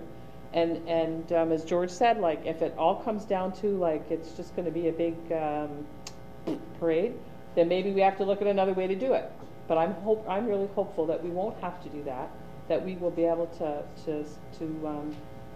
give people the information that they require and address whatever concerns they may have in a responsible way that makes sense. So is that fair? Madam Desmarais, you had a comment through the chair? Thank you, Mr. Mayor. I was just going to say basically what Councillor Butters just said.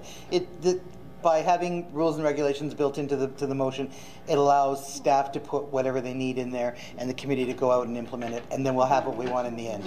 We can end it up with a public meeting if you like, but staff can determine that. I really think it's time that we move forward this motion. Mr. Bonner, call the question. All those in favor? Opposed? Carried? Was that unanimously? It was. Thank you very much. Moving on to it looks like item number 7, Mr. 3. Item 3.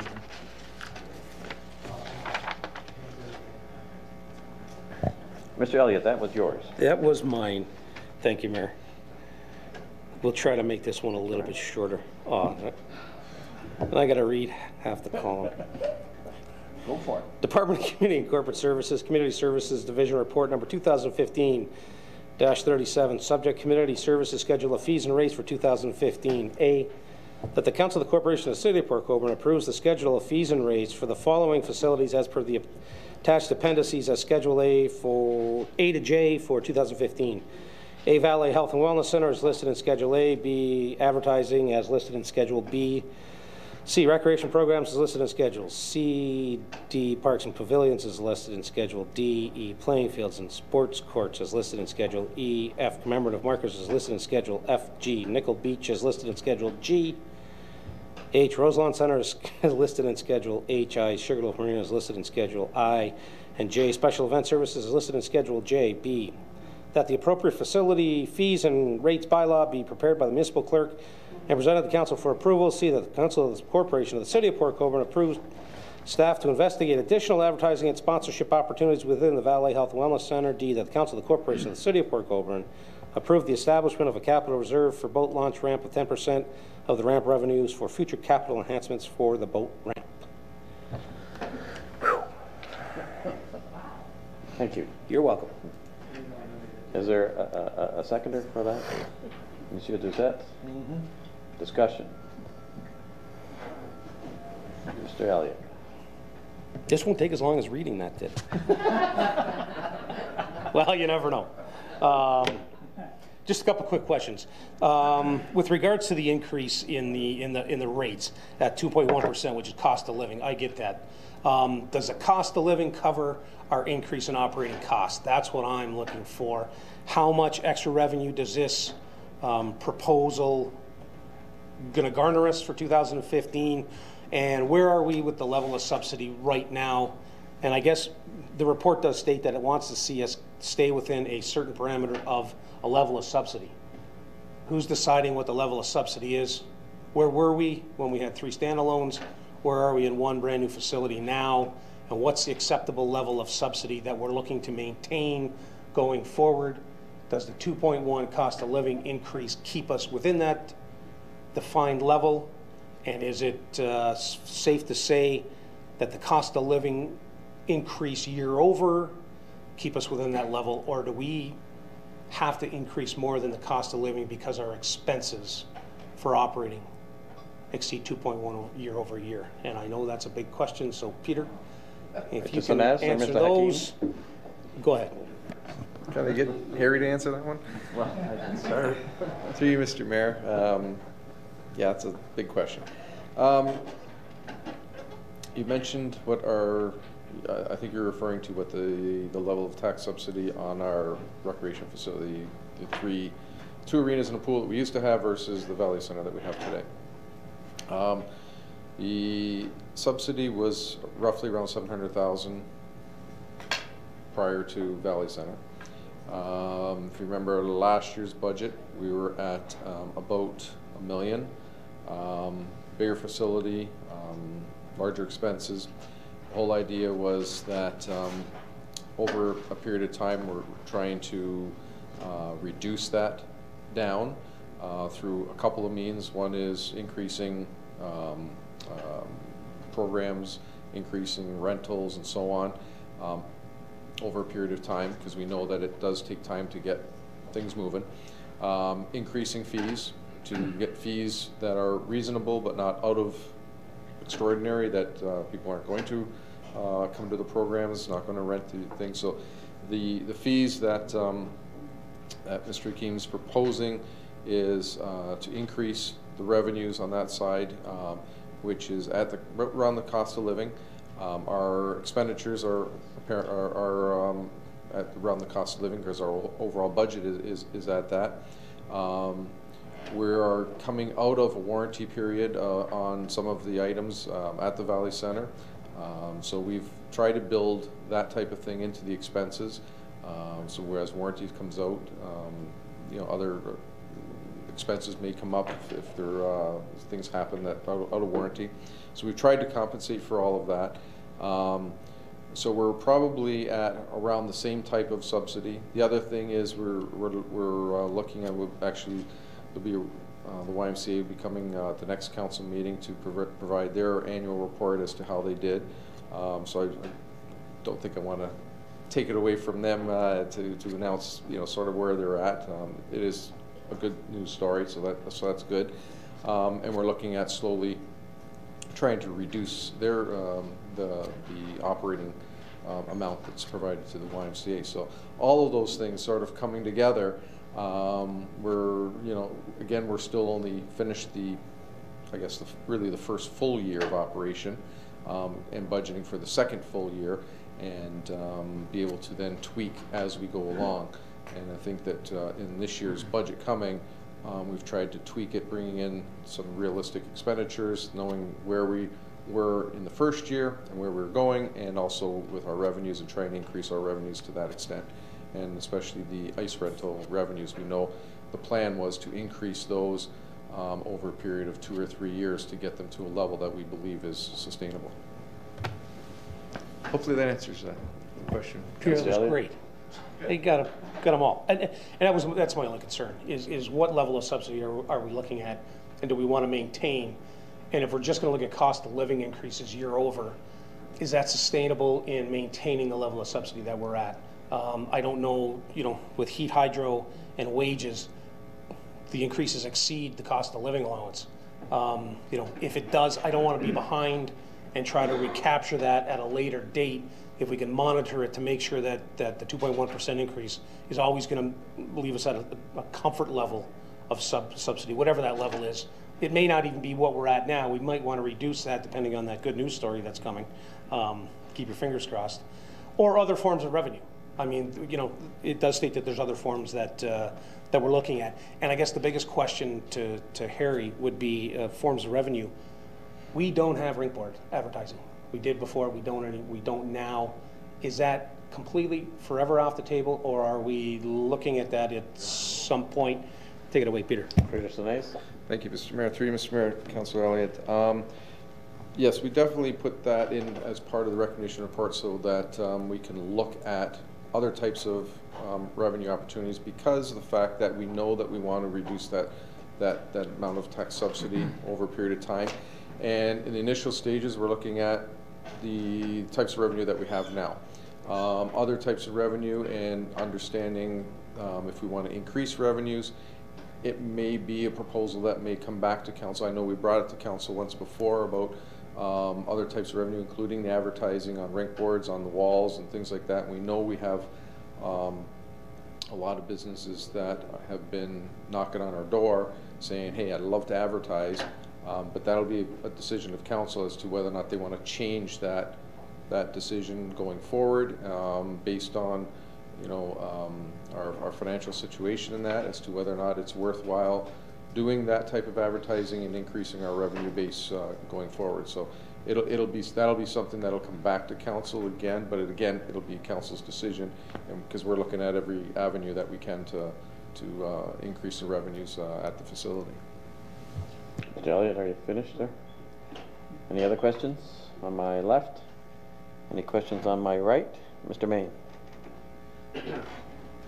Through Mr. Mayor to Mr. McKean. I'm all worked up here about this butterfly stuff. I can't get it out of my throat. But anyway, how's the butterfly going to cross the road? But anyhow, the Pokemar recognition part, and Harry and I talked about it earlier, and I would like to have him make a comment publicly. When we were talking about this originally, we figured a boat is a boat, doesn't matter whether it's a 14-foot boat or a 40-foot boat.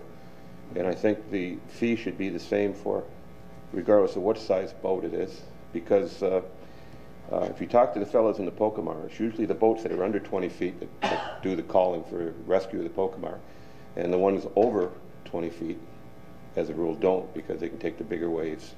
They're a safer boat, and usually the guys with the 40-foot boats have full tanks, and the guys with 20-foot boats don't have full tanks. So I'd like you just to make a comment on that, Harry, please, if you don't mind. Through your worship to Councillor Main. When we looked at this originally, we wanted to come up with a simple way to collect fees, reconcile, and then it was discussed amongst us, and we came up with a 1% margin for seasonal boaters, which appears fair because it's across the board. Statistically, he's probably correct, and we didn't really get into any major consultation with anyone until this report came forward to council. So we can tweak this and meet halfway, or come up with a scheme that perhaps might be a little bit more advantageous, where there's a fee across the board. This particular fee, I think the transient fee we're comfortable with, the way we've worked that out. I'm not sure, you didn't bring that forward, but I'm bringing it forward in a sense that I think that's the one we struggled with, but it came through a percentage system for us to look at capturing the fee and then sharing that fee in recognition for Pokemar, as well as for the marina, recovering that 50% as part of a capital recovery charge. So we can tweak that one seasonal boater fee if that's what you're asking. Mr. Main. Through you, Mr. Mayor, to Mr. Hakeem. I did look at the transient docks, and the way I look at the transient docks is they're boaters who don't pay taxes in the city of Port Colborne. They're passing through, whereas the boaters who usually have their boats at the marina are residents or thereabouts. So yeah, I agree with you with the transients by all means, and that's still a fair price, because whenever we sail anywhere in the lakes, that's still, you're in the ballpark. It's a very fair price. Any other questions or comments? There being none, we're moved and seconded. Call for the question. All those in favor? Opposed? It's carried unanimously. Mr. Elliott, item number 6. You're up on that as well. Thank you, Mr. Mayor. If it would be council's pleasure, if I could do 6 and 7 together. My questions are the same for both items. If that's allowable, if the clerk would allow that, can we talk to 2 items, or yes or no? That would be the pleasure of council to combine those. If council would like to have them dealt with separately, or together? Just, Logistical reason? it's the same thing, and my questions are exactly the same for both items, because both items are deal with the same issue. And I will read both. We would still have to vote on each one. Yeah, absolutely. I don't mind that, separate votes, but just for discussion purposes, my questions are the same. Why don't we call both motions at the same time? Yep. Yeah. And then apply the discussion of Mr. Elliott to both. Would that be acceptable to council? And I will ask for council's approval to speak to both at the same time. Yeah? Do you need a motion for that, Madam Clerk? It's just consensus. Doesn't appear there's any objections. Mr. Thank you very much, Mr. Mayor. Through you to Mr. Hanson. Is there any logistical reason why we can't do that? I want to make sure that we can before we say we should, or we will. That's all I'm saying. Through you to Mr. Hanson. Through you, Mr. Mayor, it's at the pleasure of council. Okay. Either motion. Okay. There's consensus that we combine it. Yeah. We'll move them, both motions, discussion will be combined. Yep. So item 6 is whereas the council of the city of Port Colborne has the authority to extend existing contracts in mutual agreement with the contractor, it is recommended that council accepts the offer of Circle P Paving of Stevensville, Ontario, and extend their current contract for an additional 2 years with pricing in 2015 to match that as previously offered by them in 2014, along with additional pricing being offered for 2016 at a rate 3% greater than the rate offered for 2015. 2, that all costs associated with these works be covered by the annually approved road construction budgets for each of the appropriate years, having GL number 3-550-33129-3328.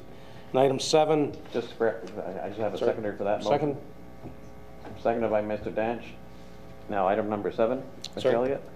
Whereas the council of the city of Port Colborne has the authority to extend existing contracts in mutual agreement with a contractor, it is recommended that council accept the offer of provincial road markings of Niagara Falls, Ontario, and extend their current contract for an additional 1 year, with pricing in 2015 to match that as previously offered by them in 2014.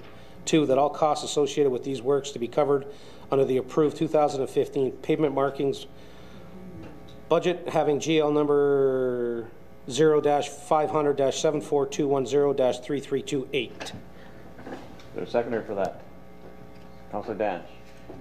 Discussion. Mr. Elliott, you have a comment.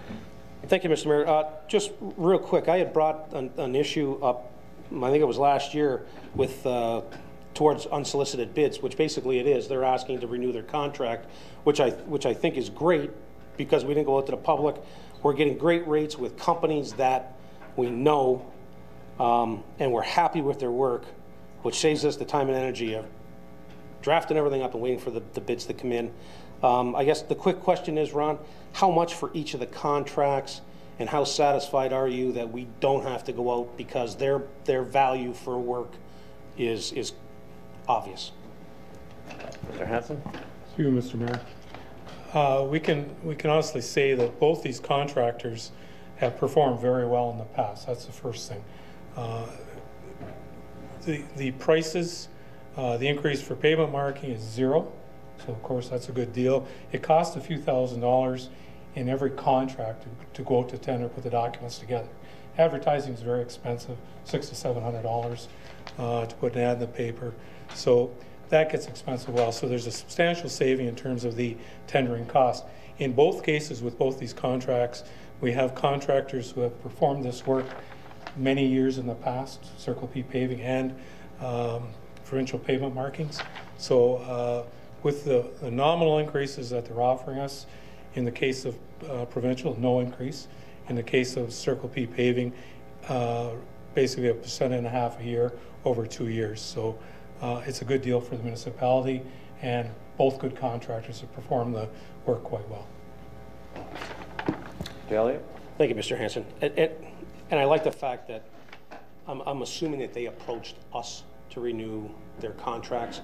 Like I said, I had brought this up. The region actually was going to put forth a bylaw to change their practice of accepting unsolicited bids for works or materials or whatever the public saw that maybe they could offer.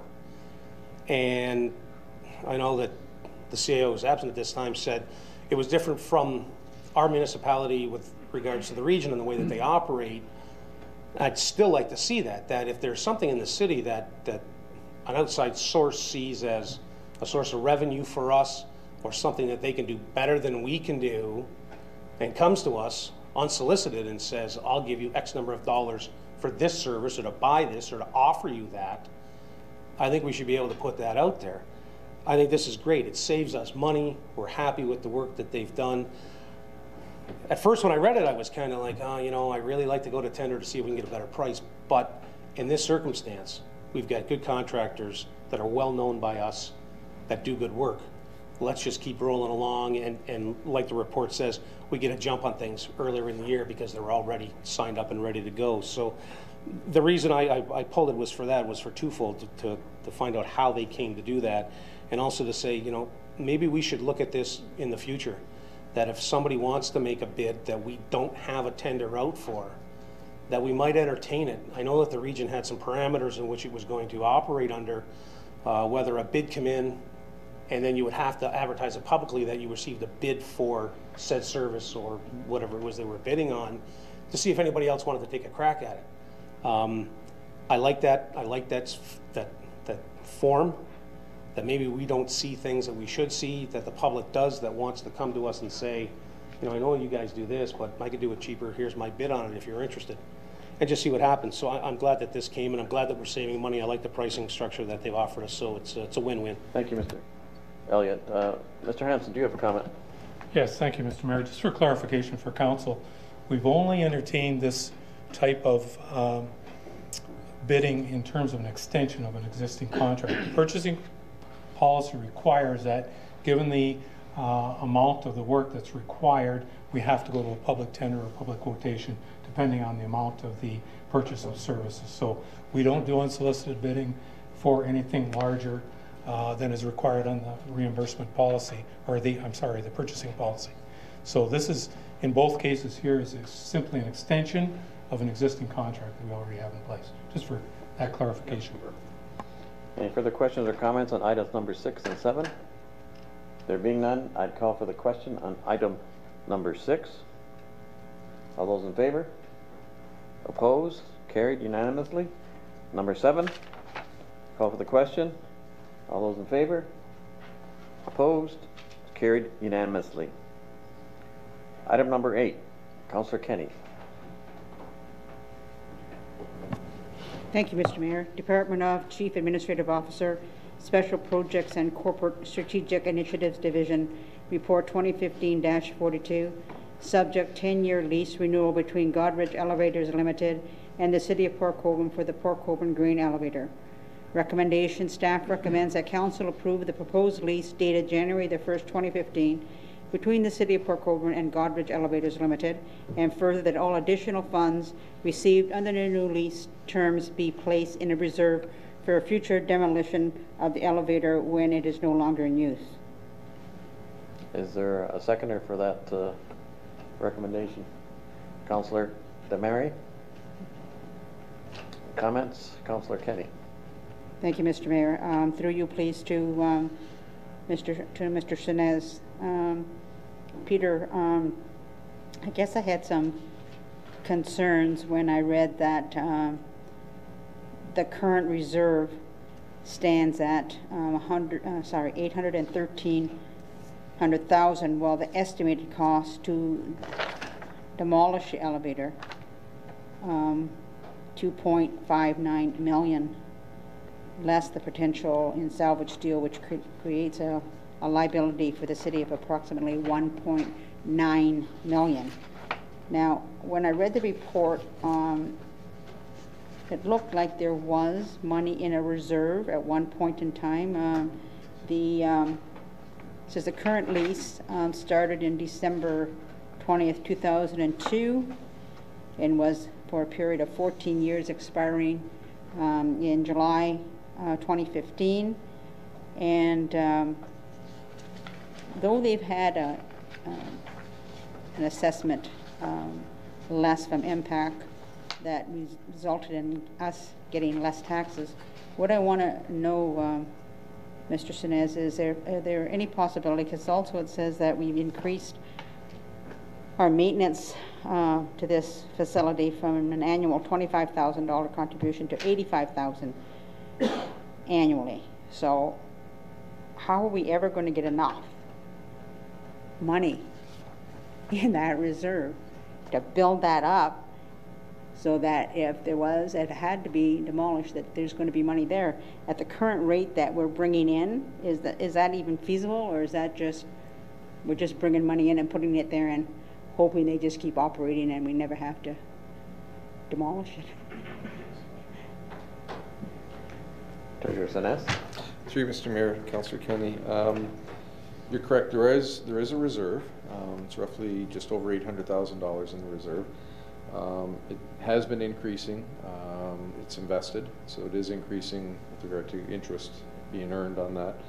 The additional revenue from the lease, the increased lease payments, is going to go into that account, along with interest and then anything else that we've received for the throughput fees that do come through. It'll take a while to build back up to build up to that 1.9 million. We spent originally that reserve was at about 1.6 million when we first got it. But we did spend over the years about $1 million, about $750,000 or so to remove the legs or marine legs off the, as council knows. So that really took a real chunk out of that reserve. So we're trying to replace it with that. That's one point in time. We've been trying to decide, should we take that full lease amount, the $130,000, take it out of the levy and put it into the reserve on an annual basis? The unfortunate part is that's going to add 1% to the tax levy. So that's going to be tough to do. So any residual that we're receiving we'll be putting into there. Obviously the lease is a long-term lease, and with them staying there and continuing over the years, we won't have to demolish that at any point in time. The only time we'd have to demolish it is if they decided to go out of business and move, and we had that there, and then it would be a decision of council as to when and how we demolish it at that point in time. So I would imagine it, we're looking at sometime in the future. So in the meantime, we'll continue to try to put as much as we can back into that reserve and build that reserve up over the future. As far as the operating part of it, that $85,000, that is part of the operating budget, our operating budget. So it's in our operating budget. So it's not coming out of that $800,000. So there's no reduction to it, unless we have to do something else major with that facility in the future. Councillor Kenny. Thank you again, through you to Peter. Peter, are we obligated to demolish this building, or can it just sit empty like the former Robin Hood building? To you, Mr. Mayor, that would be something we'd have to look into the actual agreement that we had with Ports Canada as to whether or not it was an obligation, or because I know that our obligation with Ports Canada is completed, and basically it's our facility now. They have no claim to it, I guess, if you want to call it that. So I think it would end up being our decision, but we just have to double check on the agreement. Any other questions? Councillor Bodner, then Councillor Elliott. Thank you, Mr. Mayor. Through you to Mr. Hanson, I think. Ron, we had made a deal with, I think it was Talk Wireless, to put their receivers on the outside of that building. Can you tell us if that had anything to do with Godrich? Do they get any money out of that, or is that simply a deal between the city and Talk Wireless? Through you, Mr. Mayor. That agreement to put the antenna, the receivers on the roof of the Godrich elevator had no impact on Godrich. It's not included in the Godrich agreement. It's simply an agreement between the city of Port Colborne and the wireless provider. So it's not included in this agreement. You see in front of me. Mr. Bodner, go ahead. Mr. Mayor, through you to Mr. Hanson again. You see in the report that Godrich went to MPAC and had their taxes reduced because they weren't using, I think they call it the annex or something, a section of the building. Is there any opportunity for the city to use that if it's sitting vacant? Have we thought about that, or is it, you know, it's obviously there and they're not using it. I just wondered what, I can't remember exactly what it looks like or if it's any use to us. So I wonder if you could answer that. Mr. Hanson. Through Mr. Mayor, the annex is a portion of the building that's vacant now. It's not used by the Godrich operation. It represents about a third of the footprint of the building itself. So that's why MPAC, with the application, MPAC was able to reduce the assessment based on that 1/3 reduction. I don't think the city has ever looked at the feasibility of using that building. It's quite old. It's a different type of building. If you ever toured it, it's like going through an old museum in time. It's an interesting building. It'll be really a challenge to take down, I would think, in the future if we ever have to do that. But the feasibility of use of that has never been looked at. It's certainly something we could talk to the current Godrich operator and see if there's any way to combine our efforts on that, see if there's any use for it for the city. Mr. Potter. Mr. Mayor, I wonder whether we could just casually ask staff to look at that at some point. I mean, it may, like Ron said, just be space that is so bizarre you can't use it for anything, but it's a big chunk of building and maybe we can use it. Let's get creative, you know. Might be able to come up with some, no, I won't say what I thought. No, just see if we can use it for anything. You're asking for a report from staff? It doesn't have to be a full-blown report. If they go in there and have a look at it, even take some pictures so we can see what it looks like. I've been in there, but I can't really remember exactly what part they're talking about. But, you know, if there's something they can do without spending a horrendous amount of money, just to give us a thought and what it might be used for, Mr. Mayor.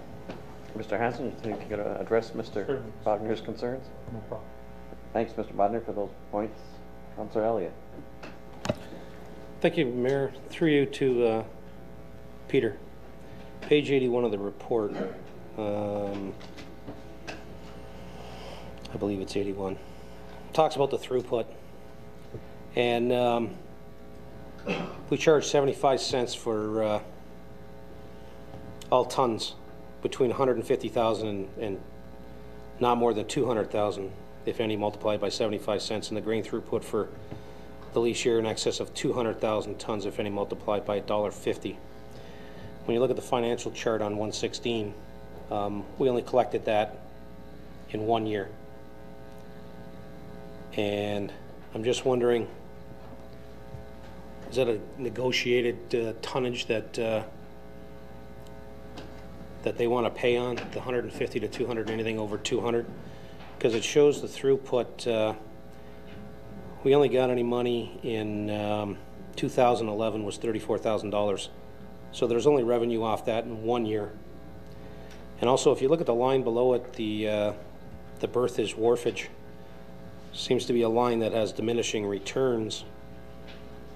08 was 11.2, then we increased up to 18,000. We got 60 in 210, 19 in 211, and then 5,500 in 2012, 10 up in 10,000 in 213, and now we're down to $6,200 last year. Is that a result of their downturn in business? And I guess, and back to the first one, the throughput for grain, is that a level that that they put forward that they would pay on, and is that something that's negotiated through the lease?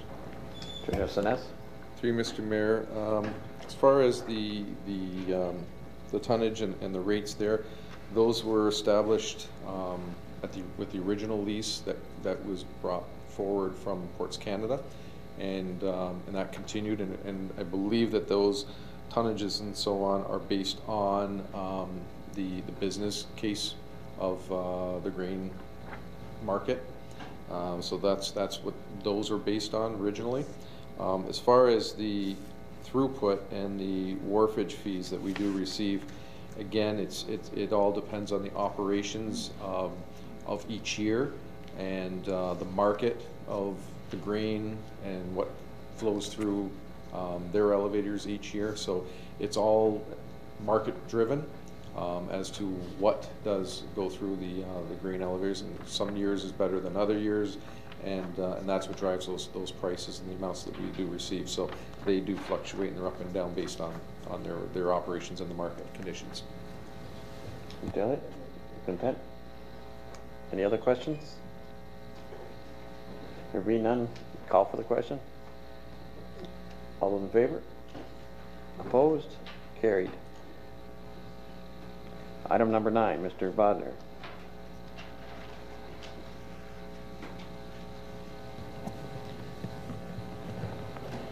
Thank you, Mr. Mayor. Whereas the Council of the City of Port Colborne has the authority to extend existing contracts in mutual agreement with a contractor, it is recommended that Council accept the offer of Lawns and More of Ridgeway, Ontario, and extend their current contract, 2013-12, citywide bylaw grass mowing for an additional 2 years with pricing in 2015 to match that as previously offered by them in 2014, along with additional pricing being offered for 2016 at a rate 5% greater than the rate offered for 2015. That all costs associated with these works be recovered by a recharge amount from the affected properties. Is there a seconder for that motion? Mr. Elliott? Further comment, Mr. Bodner? Thank you, Mr. Mayor. Mr. Hanson, I pulled this originally because we were talking about the butterfly roadside cutting along with this, and I just wondered how this might affect our contract here if we're not going to do some of those cuts or postpone them. Is there any effect on that? And or is it status quo? Mr. Hanson or Mr. Aquilina? Thank you. Through you, Mr. Mayor, to Councillor Bodner. This deals with residential properties in the urban area. All right. We don't have roadside. We don't have grass cutting out in the agricultural rural area. This is urban area only. Okay. So it has no bearing on what we heard earlier this evening. No butterflies in the downtown core, apparently. So we're good. Sorry, misunderstood. Thanks. Any other questions or comments? There be none, call for the question. All those in favor? All those opposed? Carried. Item number 11, Mr. Elliott.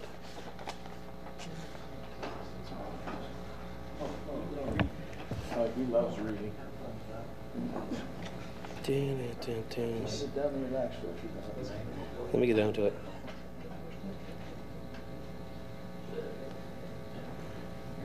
Was it 11? Oh, the only reason I pulled it was for the conflict. So I'll defer to anybody else that would care to read it. Do you have to read the whole thing? Item 11. Church and Shores request for permission to hold weekly fireworks display events for 2015 that pursuant to section 6.11 of bylaw 49869. Let me make it big enough that I can read it. 4989-45-07. The Council of the Corporation of the City of Port Colborne authorized Church and Shores to hold display fireworks events on the following dates as listed below. Or do I have to read every one? I should read every one. No wonder you called it conflict. Saturday, June the 20th, 2015. Saturday, June the 27th, 2015. Saturday, July the 4th, 2015. Don't miss that. The 4th of July should be an extravaganza. Saturday, July the 11th, 2015. Saturday, July the 18th, 2015. Saturday, July 25th, 2015. Saturday, August 1st, 2015. Saturday, August 8th, 2015. Saturday, August 15th, 2015. Saturday, August 22nd, 2015. Saturday, August 29th, 2015. Saturday, September the 5th, 2015. That such approval be conditional on the issuance of a permit by the fire chief in compliance with bylaw 4989-45-07 and payment of applicable fees. That the following information be submitted to the Port Colborne Fire and Emergency Services for review a minimum of 2 weeks prior to the holding of the first event. a fireworks site plan, but not limited to, separation distances to the public and vulnerable areas, location from where the fireworks are being fired, fallout zone and direction of firing, information concerning the floating platform from which the fireworks are to be fired, including the platform size. Event description information is required, including description of fireworks, type, size, and quantity, firing procedures, manual or electric, emergency procedures, traffic control plans. That Shirks and Shores be advised that as the authority having jurisdiction, Port Colborne Fire and Emergency Services will conduct spot site inspections and may, I would assume that says, may revoke approval for any violation of the Ontario Fire Code or the Explosives Act prior to or during any one of the scheduled events. You're welcome. Thank you, Mr. Elliott. Do you have any further comments on? I have no comments because I'm out of gas and I only pulled it for the conflict, so. No other comments? We're all good? Call for a question. All those in favor? Oh, I thought there was a seconder. Mr. Elliott and Mr. Doucette? No further discussion or comments? Call for the question. All those in favor? Opposed? It's carried. Number 12. That's Mr. Bodner. It's all right. It's already done? Okay, that's right. We let them go first. Okay.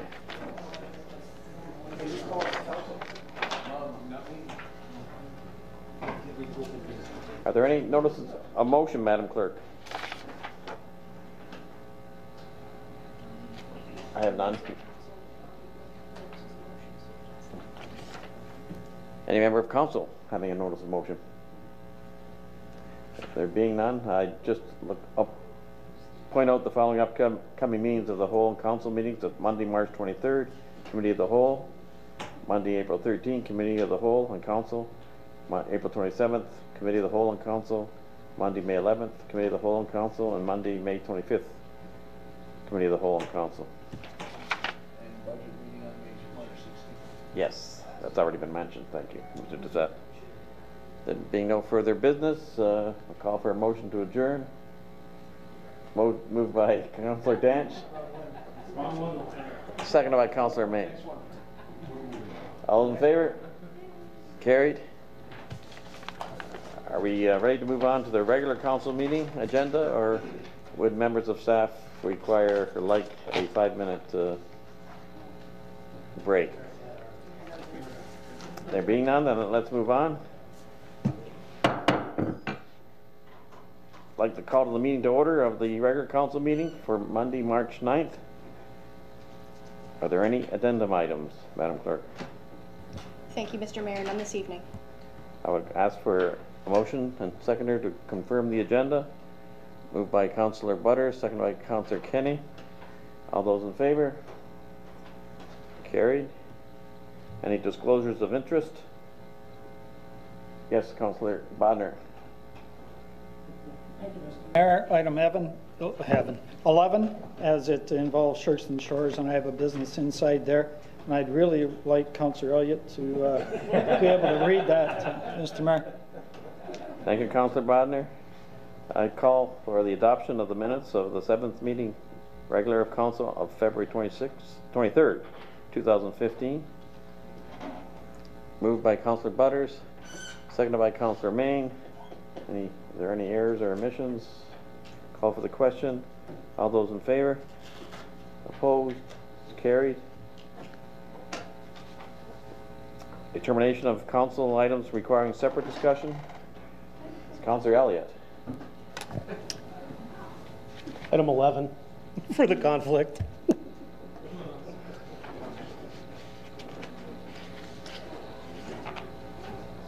Item 11. Item 11.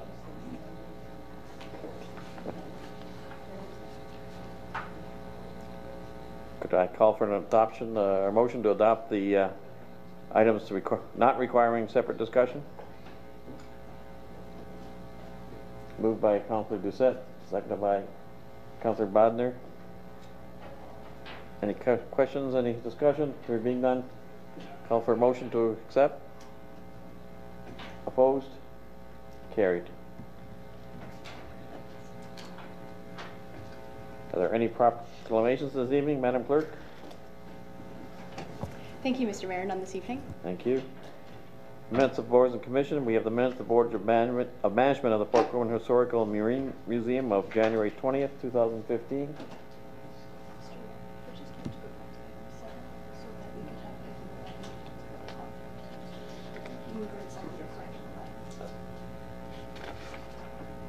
We have a separate, we wish to deal with under number 7, deal separately with item number 11. The mover and seconder. You requested that, Mr. Elliott. Item 11. Madam Clerk, hold it.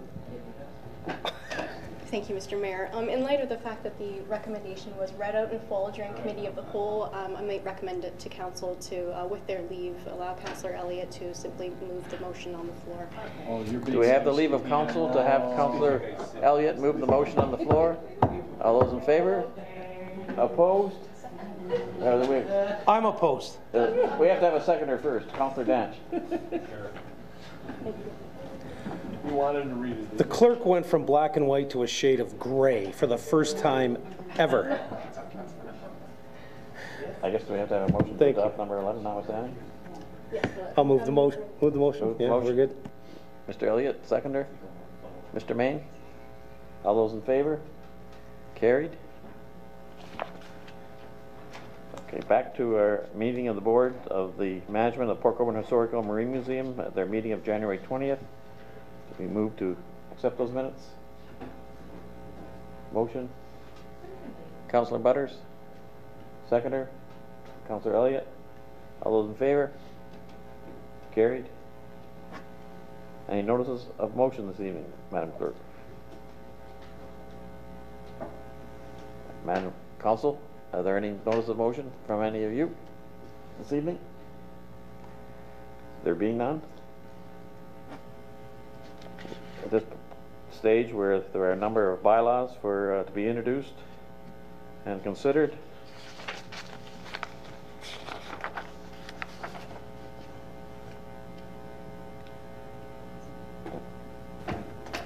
Thank you, Mr. Mayor, that the following bylaws be read 3 times and finally passed. Bylaw 61992515 being a bylaw to authorize entering into a transit agreement extension with the Corporation of the City of Welland for the local community bus and the link to Welland.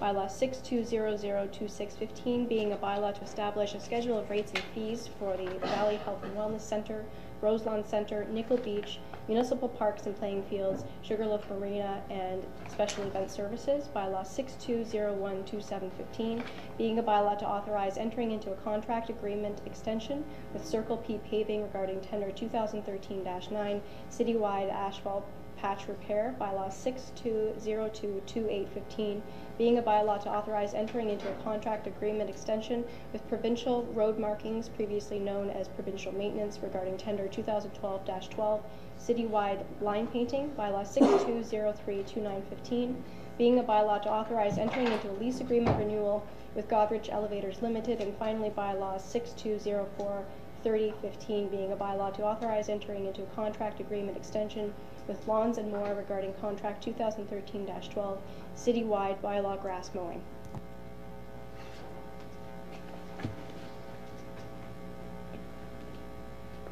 Do we have a